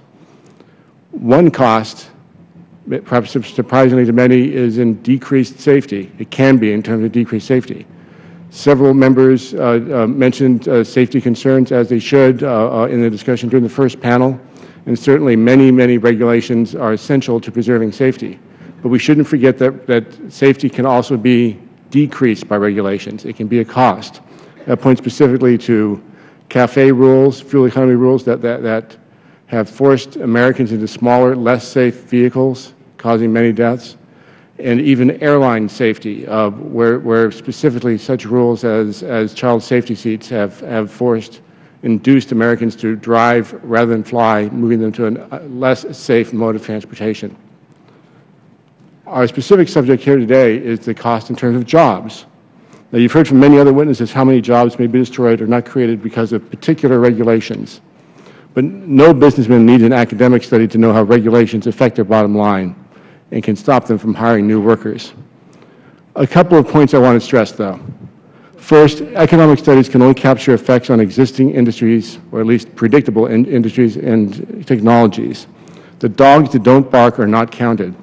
New technologies that are stunted, new products that are never brought to market, and ideas that never are acted upon don't make it into the statistics, yet these are real costs of regulation. Also, I want to point out that regulations can create jobs as well as eliminate them, but this is not always a good thing. For instance, a new regulation can, and in fact usually does, create more demand for lawyers, lobbyists, and even regulators themselves. This may increase the job roles, but is not an increase in wealth or prosperity for society. For the same reason, policymakers should be wary of claims about new rules creating green jobs. Green jobs can be productive, can increase wealth in society, but not if those jobs are based on artificial mandates or restrictions that are not otherwise justified. If they are justified only in terms of creating the job, they add nothing to prosperity. So that is something for policymakers to watch out for. The bottom line, it's critical that policymakers increase scrutiny of new and existing rules to ensure that each is necessary and that costs are minimized. President Obama has recognized this, and it's taken a welcome first step towards reform by announcing that his administration would look harder at new rules, at existing rules that are already on the books. I'm a little bit concerned, however, that that review is not stringent enough. In fact, if you look at the language of the executive order issued by the President, it only asked agencies to come up with a preliminary plan for regulations to review rather than to come up with actions directly. It is a very small first step. And the fact that it does not include independent agencies, which are some of the primary producers of new regulations and regulations on the books, is a matter of concern and a loophole in this review. Let me just say to follow up, I'm encouraged by the actions of this committee and the work in focusing attention on this important problem and in identifying and asking for information from businesses who are affected by regulation and by the public in getting information. Lastly, I have several legislative proposals I think the committee should look at. Let me just list them. I think Congress should be required to approve all new rules in order to increase accountability. I think that there should be a regulatory impact statement prepared by a new Congressional Regulation Office to allow Congress to provide more information, get more information about rules. And lastly, there should be a sunset period for all rules after, say, 5 or 6 years in order to ensure that they are doing their job and that bad rules are taken off the books. With that, again, I want to thank you for the opportunity to testify today. I thank the gentleman. Mr. Shapiro. Thank you, Mr. Chairman. Regulatory critics contend the cost of regulation has kept the U.S. business community from participating more fully in our nation's economic recovery. Upon examination, however, it turns out that a focus on regulatory costs is a flawed way to examine the usefulness and necessity of government regulation or to determine whether or not regulatory costs are hindering the nation's economic recovery. The focus on regulatory costs is misguided for 4 reasons. First, as we heard discussed in the last panel this morning, the cost of regulation in isolation proves nothing because it ignores the benefits that regulation brings to the public and the economy. The best measure of this is the OMB report submitted annually to Congress. The last one, covering the last 10 years of major Federal regulations, found total benefits of between $128 and $616 billion and costs of no more than $43 to $55 billion. Now, this finding refers to aggregate net benefits, which means that some individual regulations may not have benefits that exceed costs. But in our experience, this result usually results from the difficulty of monetizing regulatory benefits rather than the lack of any such benefits. Second, retrospective studies show that industry estimates of regulatory costs submitted to agencies for purposes of rulemaking are often too high. This result should not be surprising. Regulated entities have strong incentives to overstate potential costs to regulators and to Congress. As Representative Quigley pointed out, the National Association of Manufacturers had dire predictions for the Clean Air Act, none of which were borne out. Third, a recent study on regulatory costs authored by Nicole and Mark Crane for the SBA Office of Advocacy, which claims regulation had an annual cost of $1.75 trillion in 2008, is unreliable evidence concerning regulatory costs. I discussed this study in detail in my written testimony. Let me mention only one problem. About 70% of the regulatory costs estimated by Crane and Crane are based largely on a decidedly unusual data source for economists, public opinion polling, the results of which Crane and Crane massage into a massive but unsupported estimate of the costs of economic regulation. Because Crane and Crane have refused to make their underlying data or calculations public, apparently even withholding them from the Small Business Administration office that contracted for the study, it's difficult to know precisely how they arrived at the result that economic regulation has a cost of $1.2 trillion.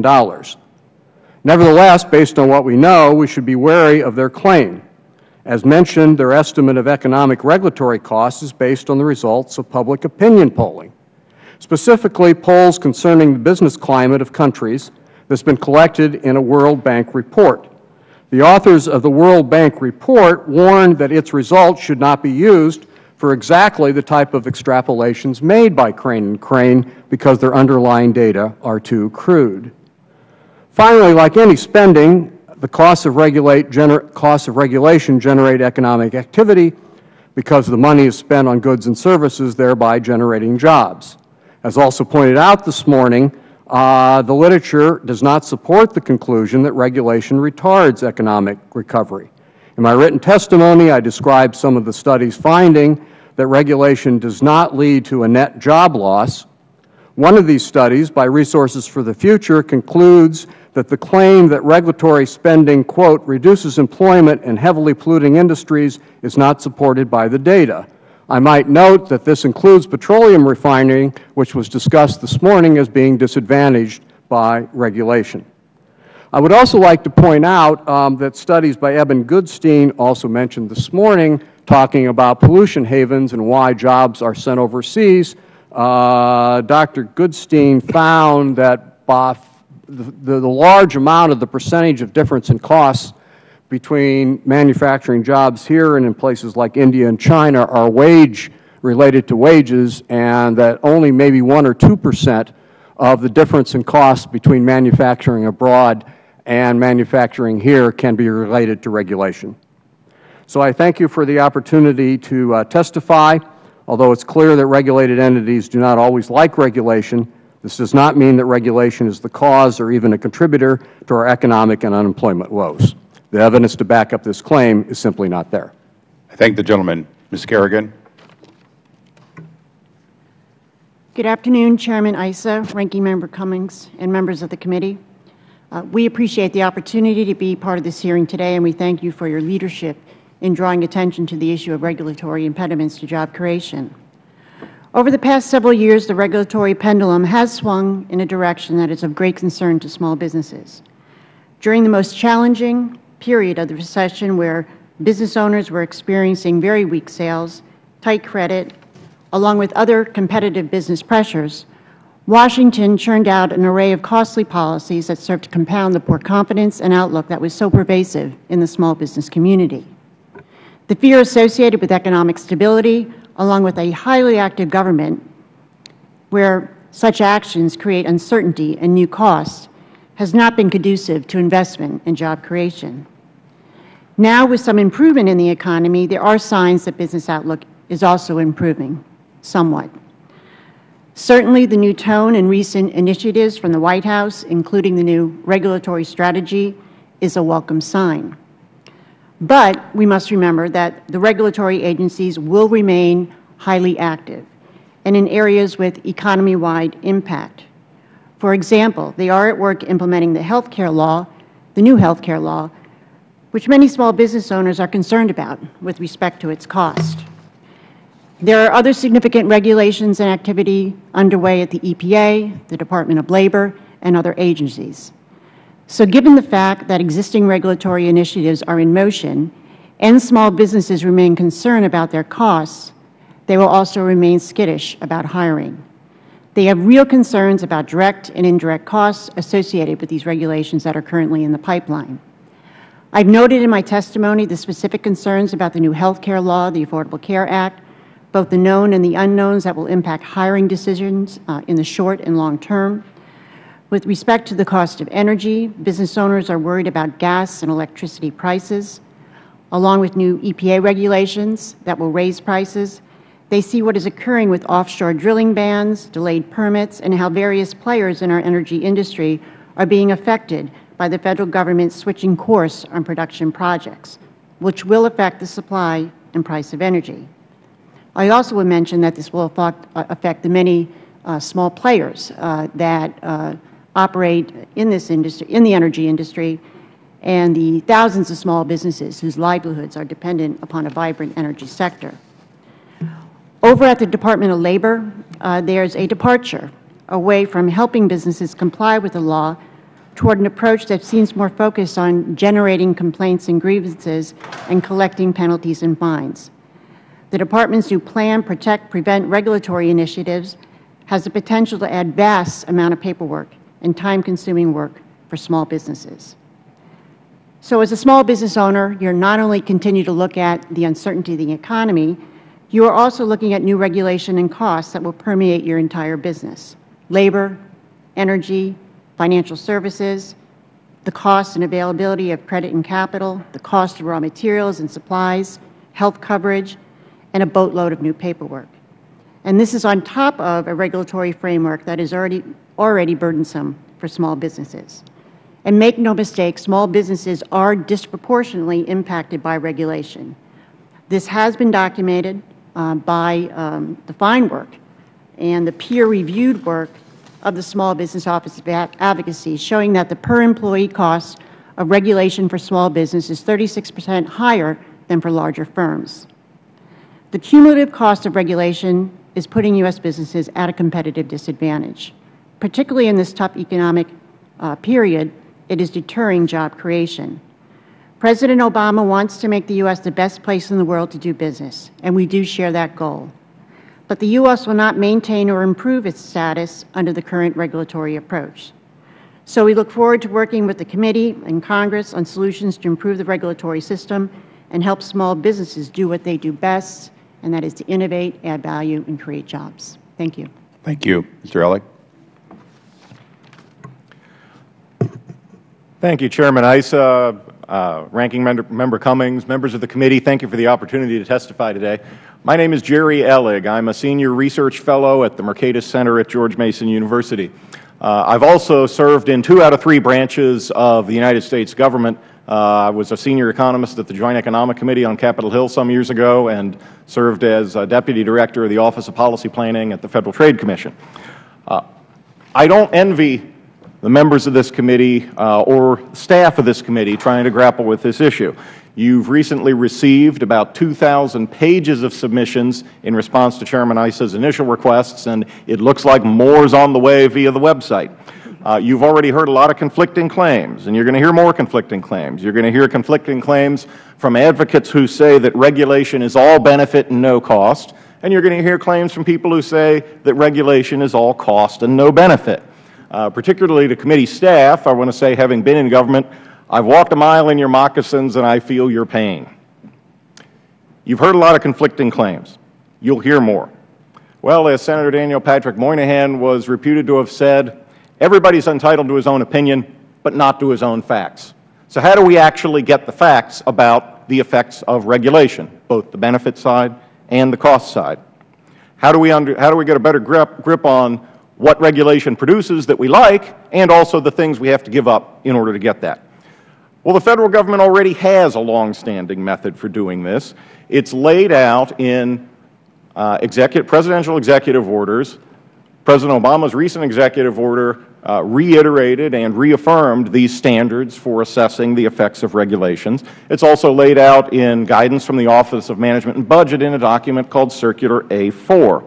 Presidents of both parties have issued these executive orders, laid out procedures for agencies to analyze regulations, laid out processes for regulatory review, and this has been going on for decades, so this is not new.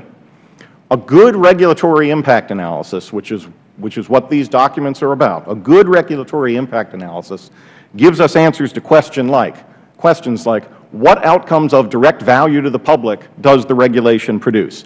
Not just compliance, not just enforcement, but what actual results that the public benefits from are produced. What failure of the private market or failure of previous policy or other systemic problem is the regulation likely to solve? Systemic problem, not just are there a few anecdotes or are there a few bad actors that could be dealt with on a case-by-case basis?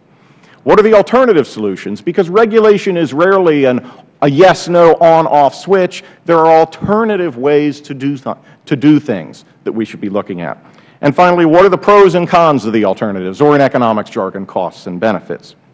These are the kinds of things that people are arguing about in front of this hearing, and this creates kind of a puzzle, because if Federal regulatory agencies are already supposed to be assessing the effects of regulation, Why do businesses, why do advocacy organizations, why do other kinds of interested parties feel like they have to come to Congress for redress? Why didn't the agencies sort this all out when they issued the regulations? Part of the answer, I think, is that agencies often don't do the kind of comprehensive, high-quality analysis that fully identifies all of a regulation's effects. Experience shows that it takes more than words in an executive order to get good analysis done, or for good analysis to get used when agencies issue regulations. Since 2008, some of my colleagues and I at the Mercatus Center have had a project that we call the Regulatory Report Card, where we assess the quality of analysis that Federal agencies do when they issue regulations and the extent to which the agencies claim to use that when they make their decisions. This is a project on assessing the quality and completeness of the analysis, not a project on evaluating whether we like or don't like the regulations. Our criteria are drawn from Executive Order 12866, OMB Circular A4. Essentially, what the question we're trying to answer is, how well are agencies doing the things that presidents have been telling them to do for more than 30 years? Those are our criteria. We found some reasonably good analyses. We found a lot more that are seriously incomplete. If these analyses were student papers, the best grade would be a B-, the average would be an F. I don't think that's good enough to guide decisions that affect our health, that affect our safety, and affect our economy. Here are some of the common problems we find. A lot of times, believe it or not, regulations don't do a good job of explaining what outcomes the regulation is supposed to produce. A lot of times we find that there's rarely an explanation or evidence of the existence of a market failure or a systemic problem. The agency just says, well, Congress passed this law, told us to issue this regulation, so this is what we're going to do. In about half of the cases, the agencies don't identify alternative regulatory options, or they don't give them anything more than cursory analysis. And only a minority of these analyses offer a really comprehensive look at costs and benefits or explain how the regulation actually affected a decision the agency made. Now, we also find a lot of best practices that could substantially improve regulatory analysis if they were more widely shared. Clearly, the knowledge of how to do good regulatory analysis exists and is spread throughout the Federal Government. The problem is the incentives. There are institutional incentives that reduce agencies' incentive to produce good analysis and also reduce agencies' incentive to use the analysis when they do it. I have a lot of ideas in my written testimony for reforms that could help solve this problem. A few possible ideas. Require the agencies to actually explain how they use their analysis in the Federal Register notice when they propose regulations. Require agencies to publish the analysis before they write the regulation and make decisions, instead of writing the analysis after they wrote the regulation. Require them to publish the data and the models so that independent scholars or other outside folks who are interested could do their own analysis as a quality check on what the agency did. Now, I have a lot of other ideas in my written testimony. The common theme in the Q&A, we'll give you plenty of opportunity to talk about them. Oh, okay. No, don't worry. I wasn't going to give you another list. The bottom line is this, that in order to get good regulatory analysis and get it used, we need institutional reforms that will put teeth in the executive order. Thank you. I now recognize myself for 5 minutes. Mr. Gattuso, in your opening statement, you talked about the President Obama's latest executive order. I have a concern. As I understand the executive order, it doesn't cover independent agencies. Is that correct? That is correct. So FCC, SEC, I mean, the list is, what, two-thirds of government is in regulations or in independent agencies. If you leave the EPA out, maybe more than that? Yeah, in terms of actually calculated cost, EPA is by far the largest, but a lot of the independent agencies, especially the FCC, do not calculate cost, do not do a cost-benefit analysis. But it's the Federal Communications Commission, the Federal Trade Commission, the Securities and Exchange Commission. It's a long list. You know, my industry that I came from, the electronics industry, FCC was king. And I didn't get to say this in the first round, but maybe because we have such a scholarly round, the FCC's failure to supply bandwidth solutions for more data capability that the market wants, that Mr. Cummings wants, that my constituents want, is that an impediment I mean, are those some of the impediments where we see the FCC passing rules, but we don't see them using their assets to provide the expansion of the economy? It certainly is an impediment. The FCC actually has improved its policies over the past decade or so, allowing more and more flexible use of a spectrum, but there's a lot still to be done. If I mention also in independent agencies that some reports have said that the President is unable legally to involve the independent agencies in his review. So what you're saying is the President can't, but we could? Well, no. What I'm saying is that those reports are wrong. In 1991, so he could and we could require this. Well, in fact, it's been done before. In 1992, President Bush had a regulatory review and moratorium in which every independent agency participated. All that was required was for the President to ask the chairman of each agency to participate. Everyone said yes, and I think President Obama could get the same result if he were to ask. Thank you. The earlier panel talked about a particular new regulation, an EPA one, a boiler MACT, M-A-C-T.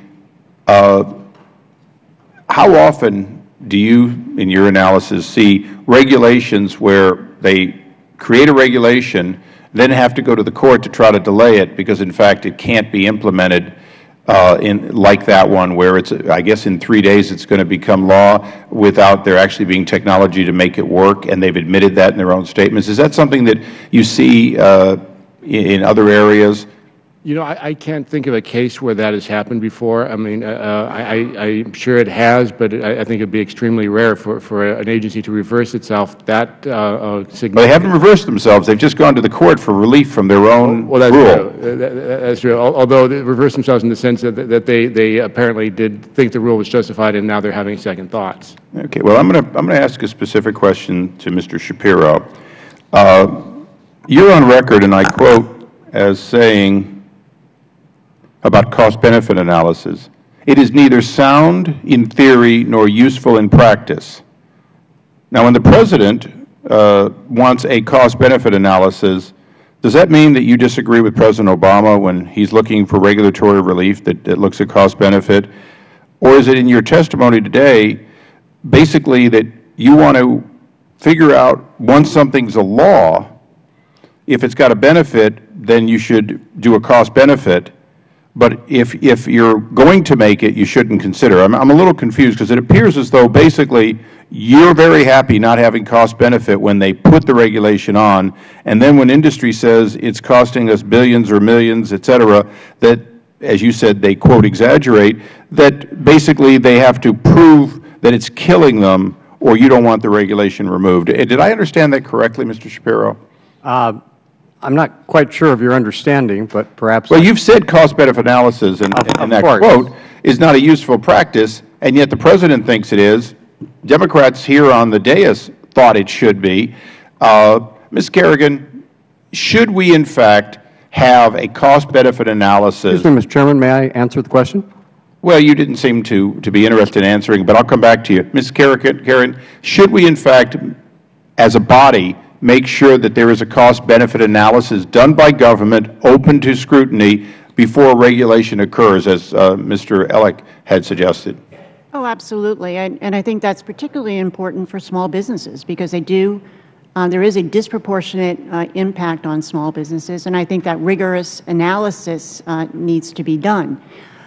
So it's vitally important, and it would be a tremendous value to small businesses and the business communities if the agencies were required to do that. Thank you. And my time has expired, but I don't want to shortchange Mr. Shapiro. Would you answer whether you still stand behind your 2009 white paper, January, in which you said the problem with, and so and cost-benefit analysis is neither sound in theory nor useful in practice? You still stand behind that? I do. What we were talking about. Thank you. I now recognize the ranking member. In courtesy to you, and I apologize for the Chairman, I'd like to hear your answer to his question. Thank you. If you look at all the major laws that involve the protection of people and the environment, with only 2 exceptions that I know about, Congress does not require that a regulation pass a cost-benefit test in order to implement the regulation. There's a very good reason for that. In all of these laws, Congress wanted to be protective. It wanted to protect the American people and the environment to the extent that was practicable and reasonable, and it's therefore set the laws in having this aspirational goal. Now, that doesn't mean we shouldn't be interested in cost-benefit analysis, because we should analyze the efficiency costs of this aspirational goal, and that's what we do in cost-benefit analysis. Unfortunately, it's difficult to apply cost-benefit analysis because many of the benefits are difficult to monetize. So while you've heard proposals here today that we should have additional analysis, we should study these things more, I don't object to that except for the caveat that we recognize going in of the great difficulty of monetizing the value of the benefits. What is a life worth? What is a fish worth? We can talk about it, but there are really severe limitations in using the methodology. Let me ask you this. You know, it's interesting. These regulations have been put forth by both Republican and Democratic administrations, and as a former small business person, I sympathize. I really do with small business and any business that have to go through some of these things. But as I listen to what you just said, so is it your theory, is it yours? I want to make sure I'm saying this right. When the government puts forth these regulations, are you saying that they're more concerned about the general protection of the public? Is that what you're trying to say? Yes, that's correct. Many, although not all of these regulations, basically work as technology-based regulations. So what Congress has said to the agencies is we want to do the best we can to protect the American public, taking costs into account. So what we'd like you to do is go out and find the best available technology, which would not cause severe financial dislocation for an industry, and we want you to require them to use the best available technology to protect the public. That's essentially how many of these laws work. All right, let me ask you this. A little bit earlier, I described how some of the major corporations we heard from had skyrocketing profits over the last 2 years. For example, Chevron's profits soared from $10.5 billion in 2009 to $19 billion in 2010. And ConocoPhillips' profits went from $4.4 billion to $11.4 billion, more than doubling in a year. But when we looked at the responses, a lot of these companies wanted to repeal corporate transparency provisions in the Wall Street reform bill. And these seem to have nothing to do with job creation. Let me ask you about one example. The first regulation identified by ConocoPhillips was a requirement that oil companies and other resource extraction issuers disclose their payments to foreign governments to access oil, gas, and minerals. Senator Richard Lugar, a well-respected Republican, good friend, was one of the primary proponents of this provision, and he said, "The essential issue at stake is a citizen's right to hold its government to account. We cannot force foreign governments to treat their citizens as we hope, but this amendment would make it much more difficult to hide the truth." So my first question is, why would ConocoPhillips want to keep their payments to foreign governments secret? And, well, as I understand the point of today's hearing, we are trying to identify regulations that impair job creation. So here is my second question. If we agreed with ConocoPhillips and repealed this provision, would that create any jobs in America? Mr. Shapiro? I think this shows the reason why we need to broaden our focus beyond regulatory costs. This is a regulatory cost to those companies. So besides whatever embarrassment might come out of revealing this information, there are paperwork and other costs to the company. And there could be a debate over whether that's necessary, as you've heard before.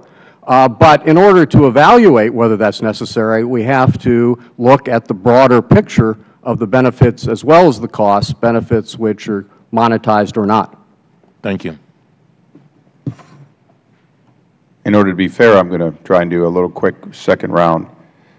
I'm from the private sector, so maybe I see things differently. Mr. Shapiro, I took your yes, you still stand by it for an answer, so I was glad that the ranking member allowed you to elaborate. Of course. But let me understand this. You think it's a good idea for a U.S. flagged business to disclose what it pays, remembering we're one of the few countries in the world that does not allow, if you will, bribes. We make it a crime to pay a commission to somebody to get a deal.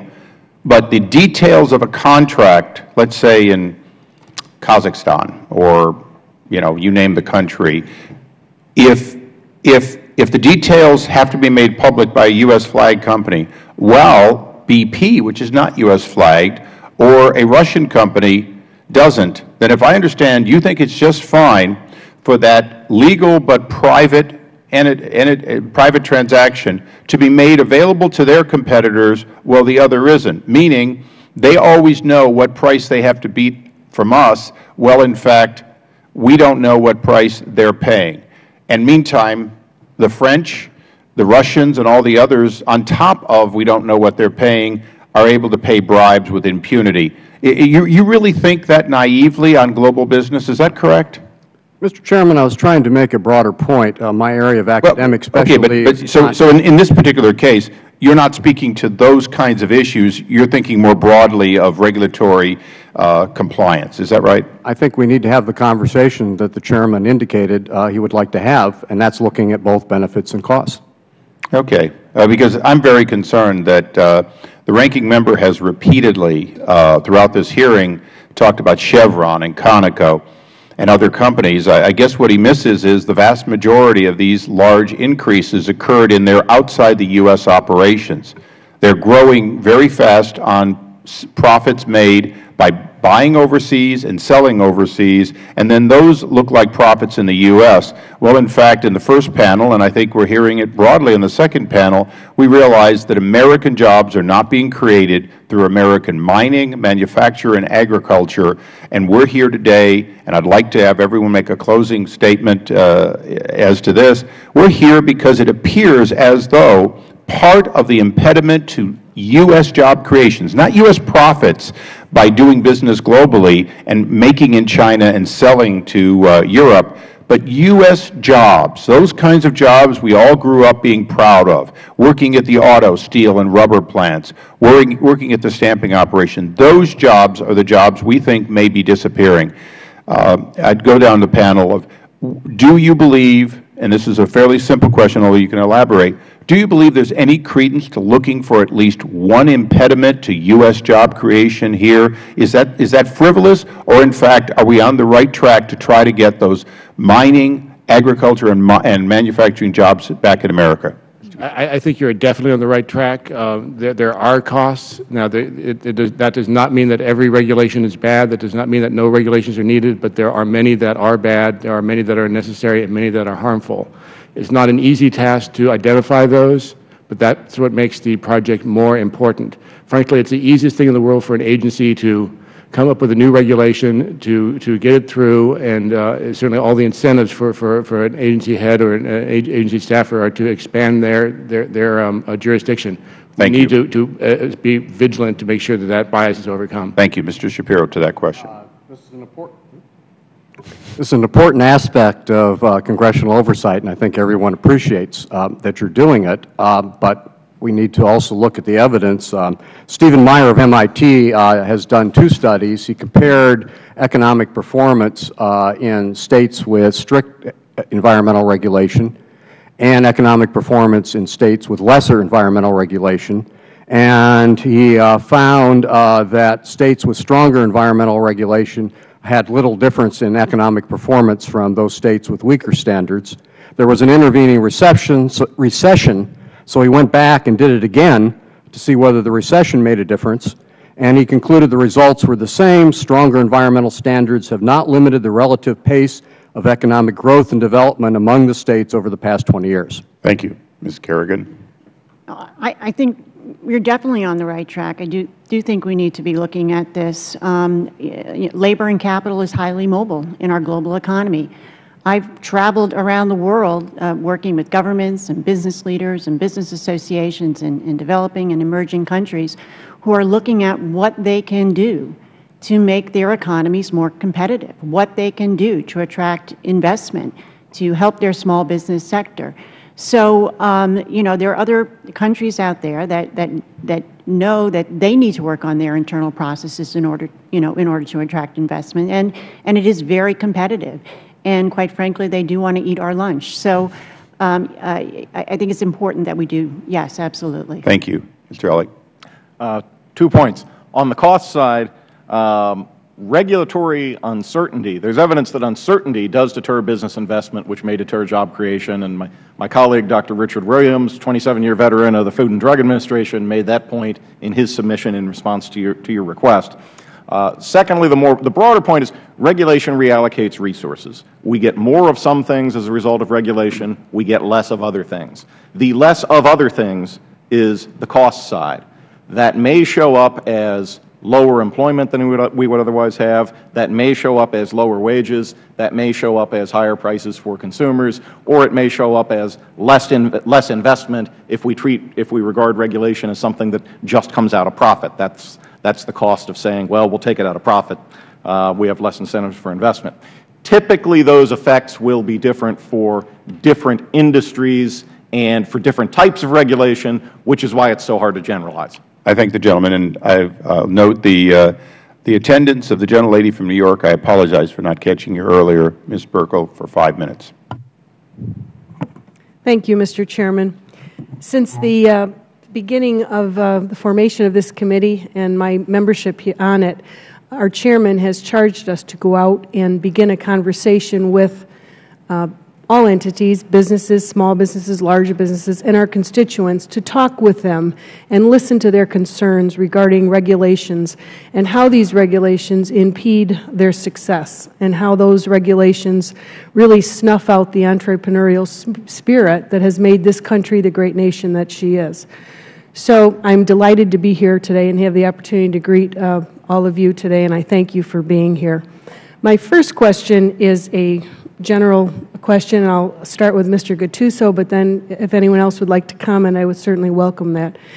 At his State of the Union address, we heard the President speak about regulations and the need to get regulations under control so that we do not impede jobs and getting this economy back on track.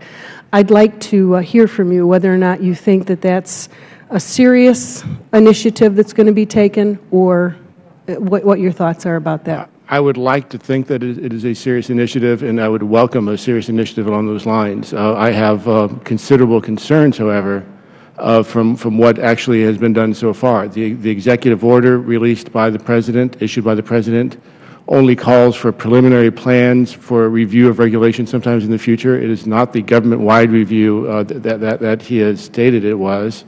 It does not apply to independent agencies, who are some of the largest producers of regulations.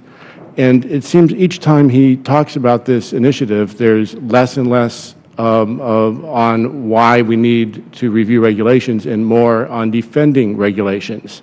So the tenor seems, the initiative seems to be perhaps fading already, which is a matter of great concern. Just to cap it off, I was very disappointed in his speech to the U.S. Chamber, where he seemed to rely upon cajoling business to hire, to claim moral imperatives, appeals to patriotism, basically jawboning, as opposed to real policy change. He even went so far, and actually a humorous note, said that he wished he had brought a fruitcake over to the Chamber of Commerce when he moved into the neighborhood to welcome them and establish a friendship. And that's good. We should have good relations between different factions in politics, but fruitcakes won't do it. So we need more than fruitcake economics to get this problem solved. Thank you. Would any other members like to? Yes, sir. Thank you for this opportunity to answer your question. I think the President is seriously interested in this, but he also feels the responsibility to do it in a balanced way, that these regulations and these laws are important because they also protect people and they protect the environment. And at least regarding some of the aspects of that, we also need to move ahead. Agencies have limited resources, and to the extent they're pulled off on lookbacks, of course, that also limits their ability to go forward. Finally, I think the President knows, to the extent we've done these look-backs in the past, we've generally found that costs are less than projected at the time, and benefits are about the same as we thought. There have been very few look-backs that have found that we're chasing after problems that are really not serious societal problems.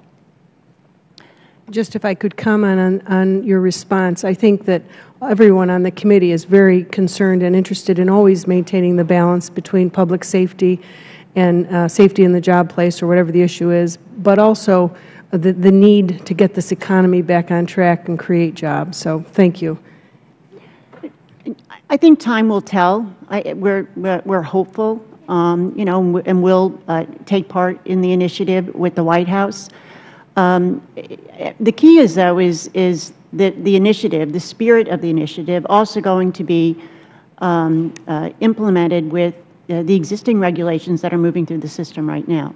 You know, with the new health care, the financial service overhaul laws, you know, some of the things that are moving through the Department of Labor right now.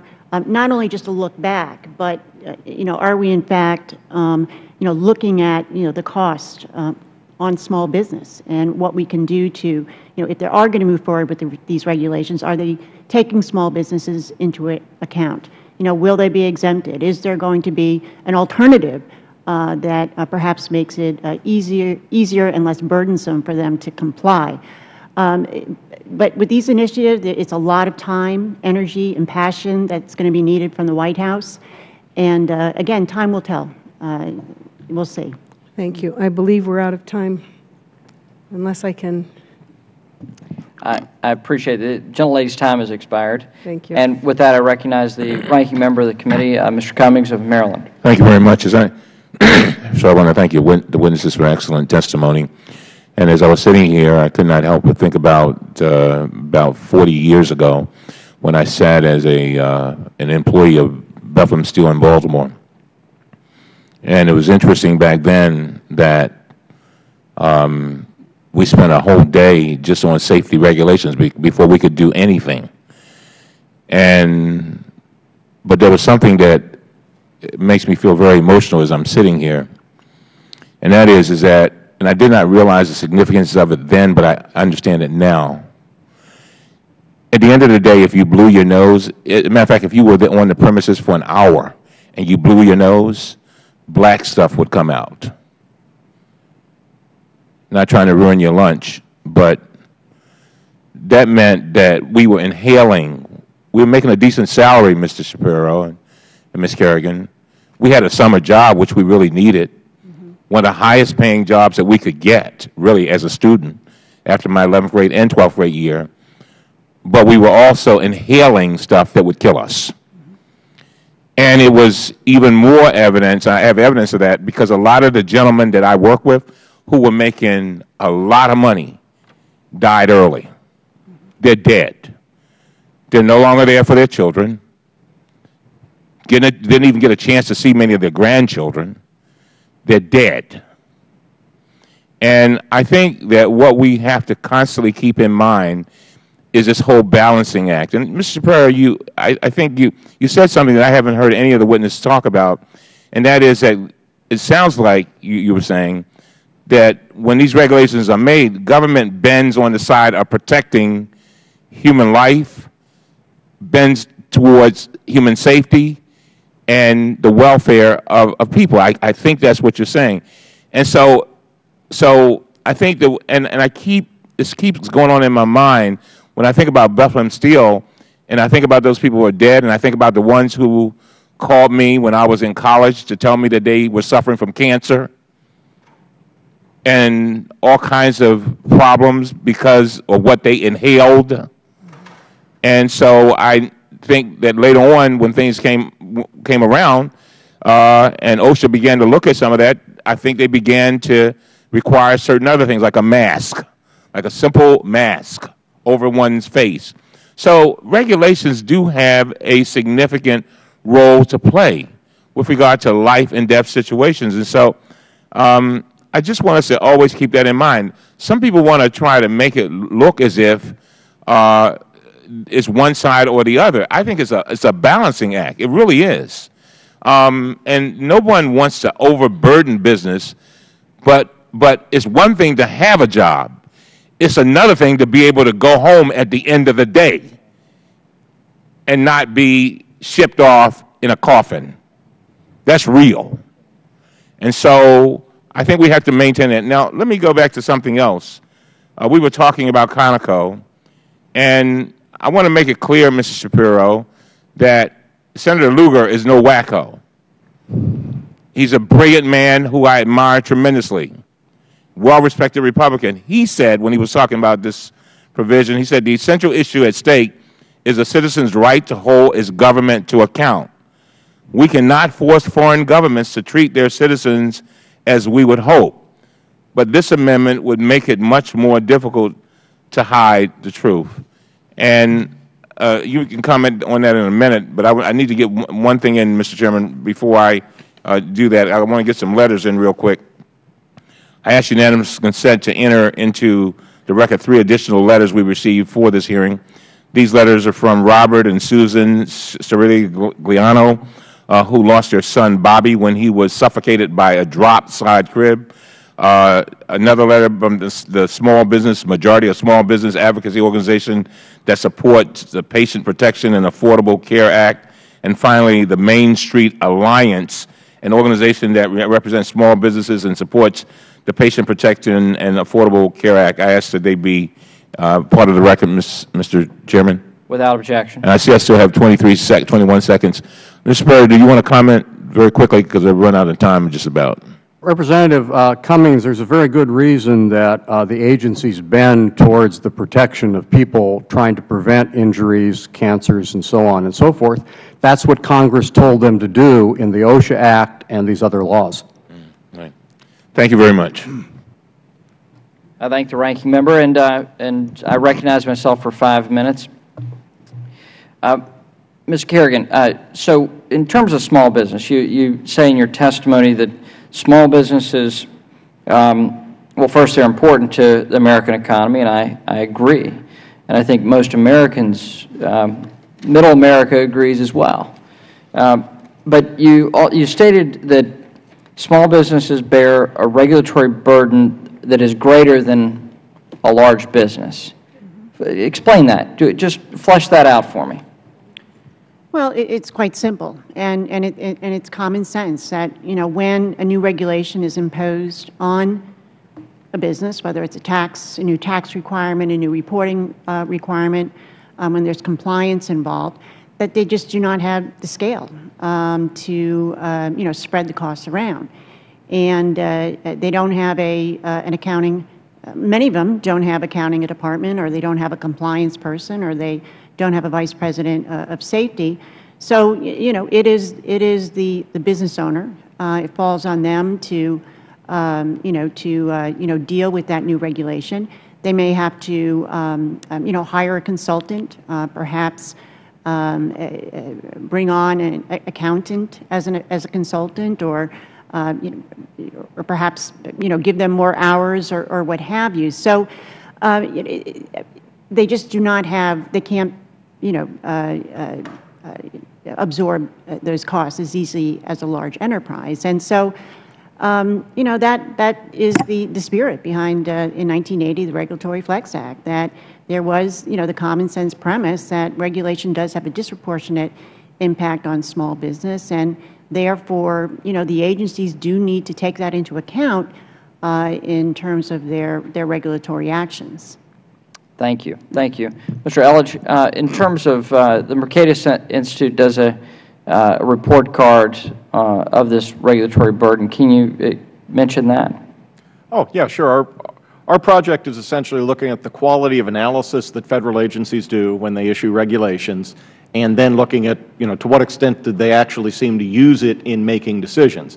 And this is not, we're not trying to suggest that agencies ought to be in a straitjacket where they have some quantitative formula that they can only issue a regulation if the monetized benefits exceed the monetized costs, but rather we're looking for whether agencies actually, seriously considered regulatory alternatives? Did they actually define the problem they're trying to solve and explain the barrier that gets in the way of achieving whatever it is the regulation is supposed to achieve? Did they demonstrate that this problem exists and so forth? So that's the kind of thing we're looking at. Thank you. Thank you. And with that, I yield the balance of my time to my colleague from New York. Thank you, Mr. Chairman. Mr. Ellig, this question is for you. In your written testimony, you mentioned that interviews with agency economists often revealed that they faced pressure to modify their analysis of the regulations in order to support decisions that were already made. I wonder if you could expound on that for the committee and just tell us what agencies you were referring to. Oh, sure. That is based on a study. There was a series of structured interviews of Federal economists in various health and safety agencies that was actually conducted by one of my colleagues, Dr. Richard Williams, shortly after he left the FDA. And that was one of the generalizations that he drew from his interviews. Personally, I have heard stories of agency economists saying that they were told things like, on a Friday, come back and put more benefits in this analysis or don't bother showing up for work on Monday. I think among economists who do this kind of thing for a living in Federal agencies, it's well known that they're going to get some pressure to come up with an analysis that supports whatever the agency has decided to do, whether it's an increase in regulation or a decrease in regulation. Thank you. Mr. Chairman, I yield back. Thank you. I certainly appreciate it, and I certainly appreciate the Chairman giving me the opportunity to sit in the chair, and it's a mighty big chair for a guy my size. So with that, there are no more questions today. So with that, the committee stands adjourned.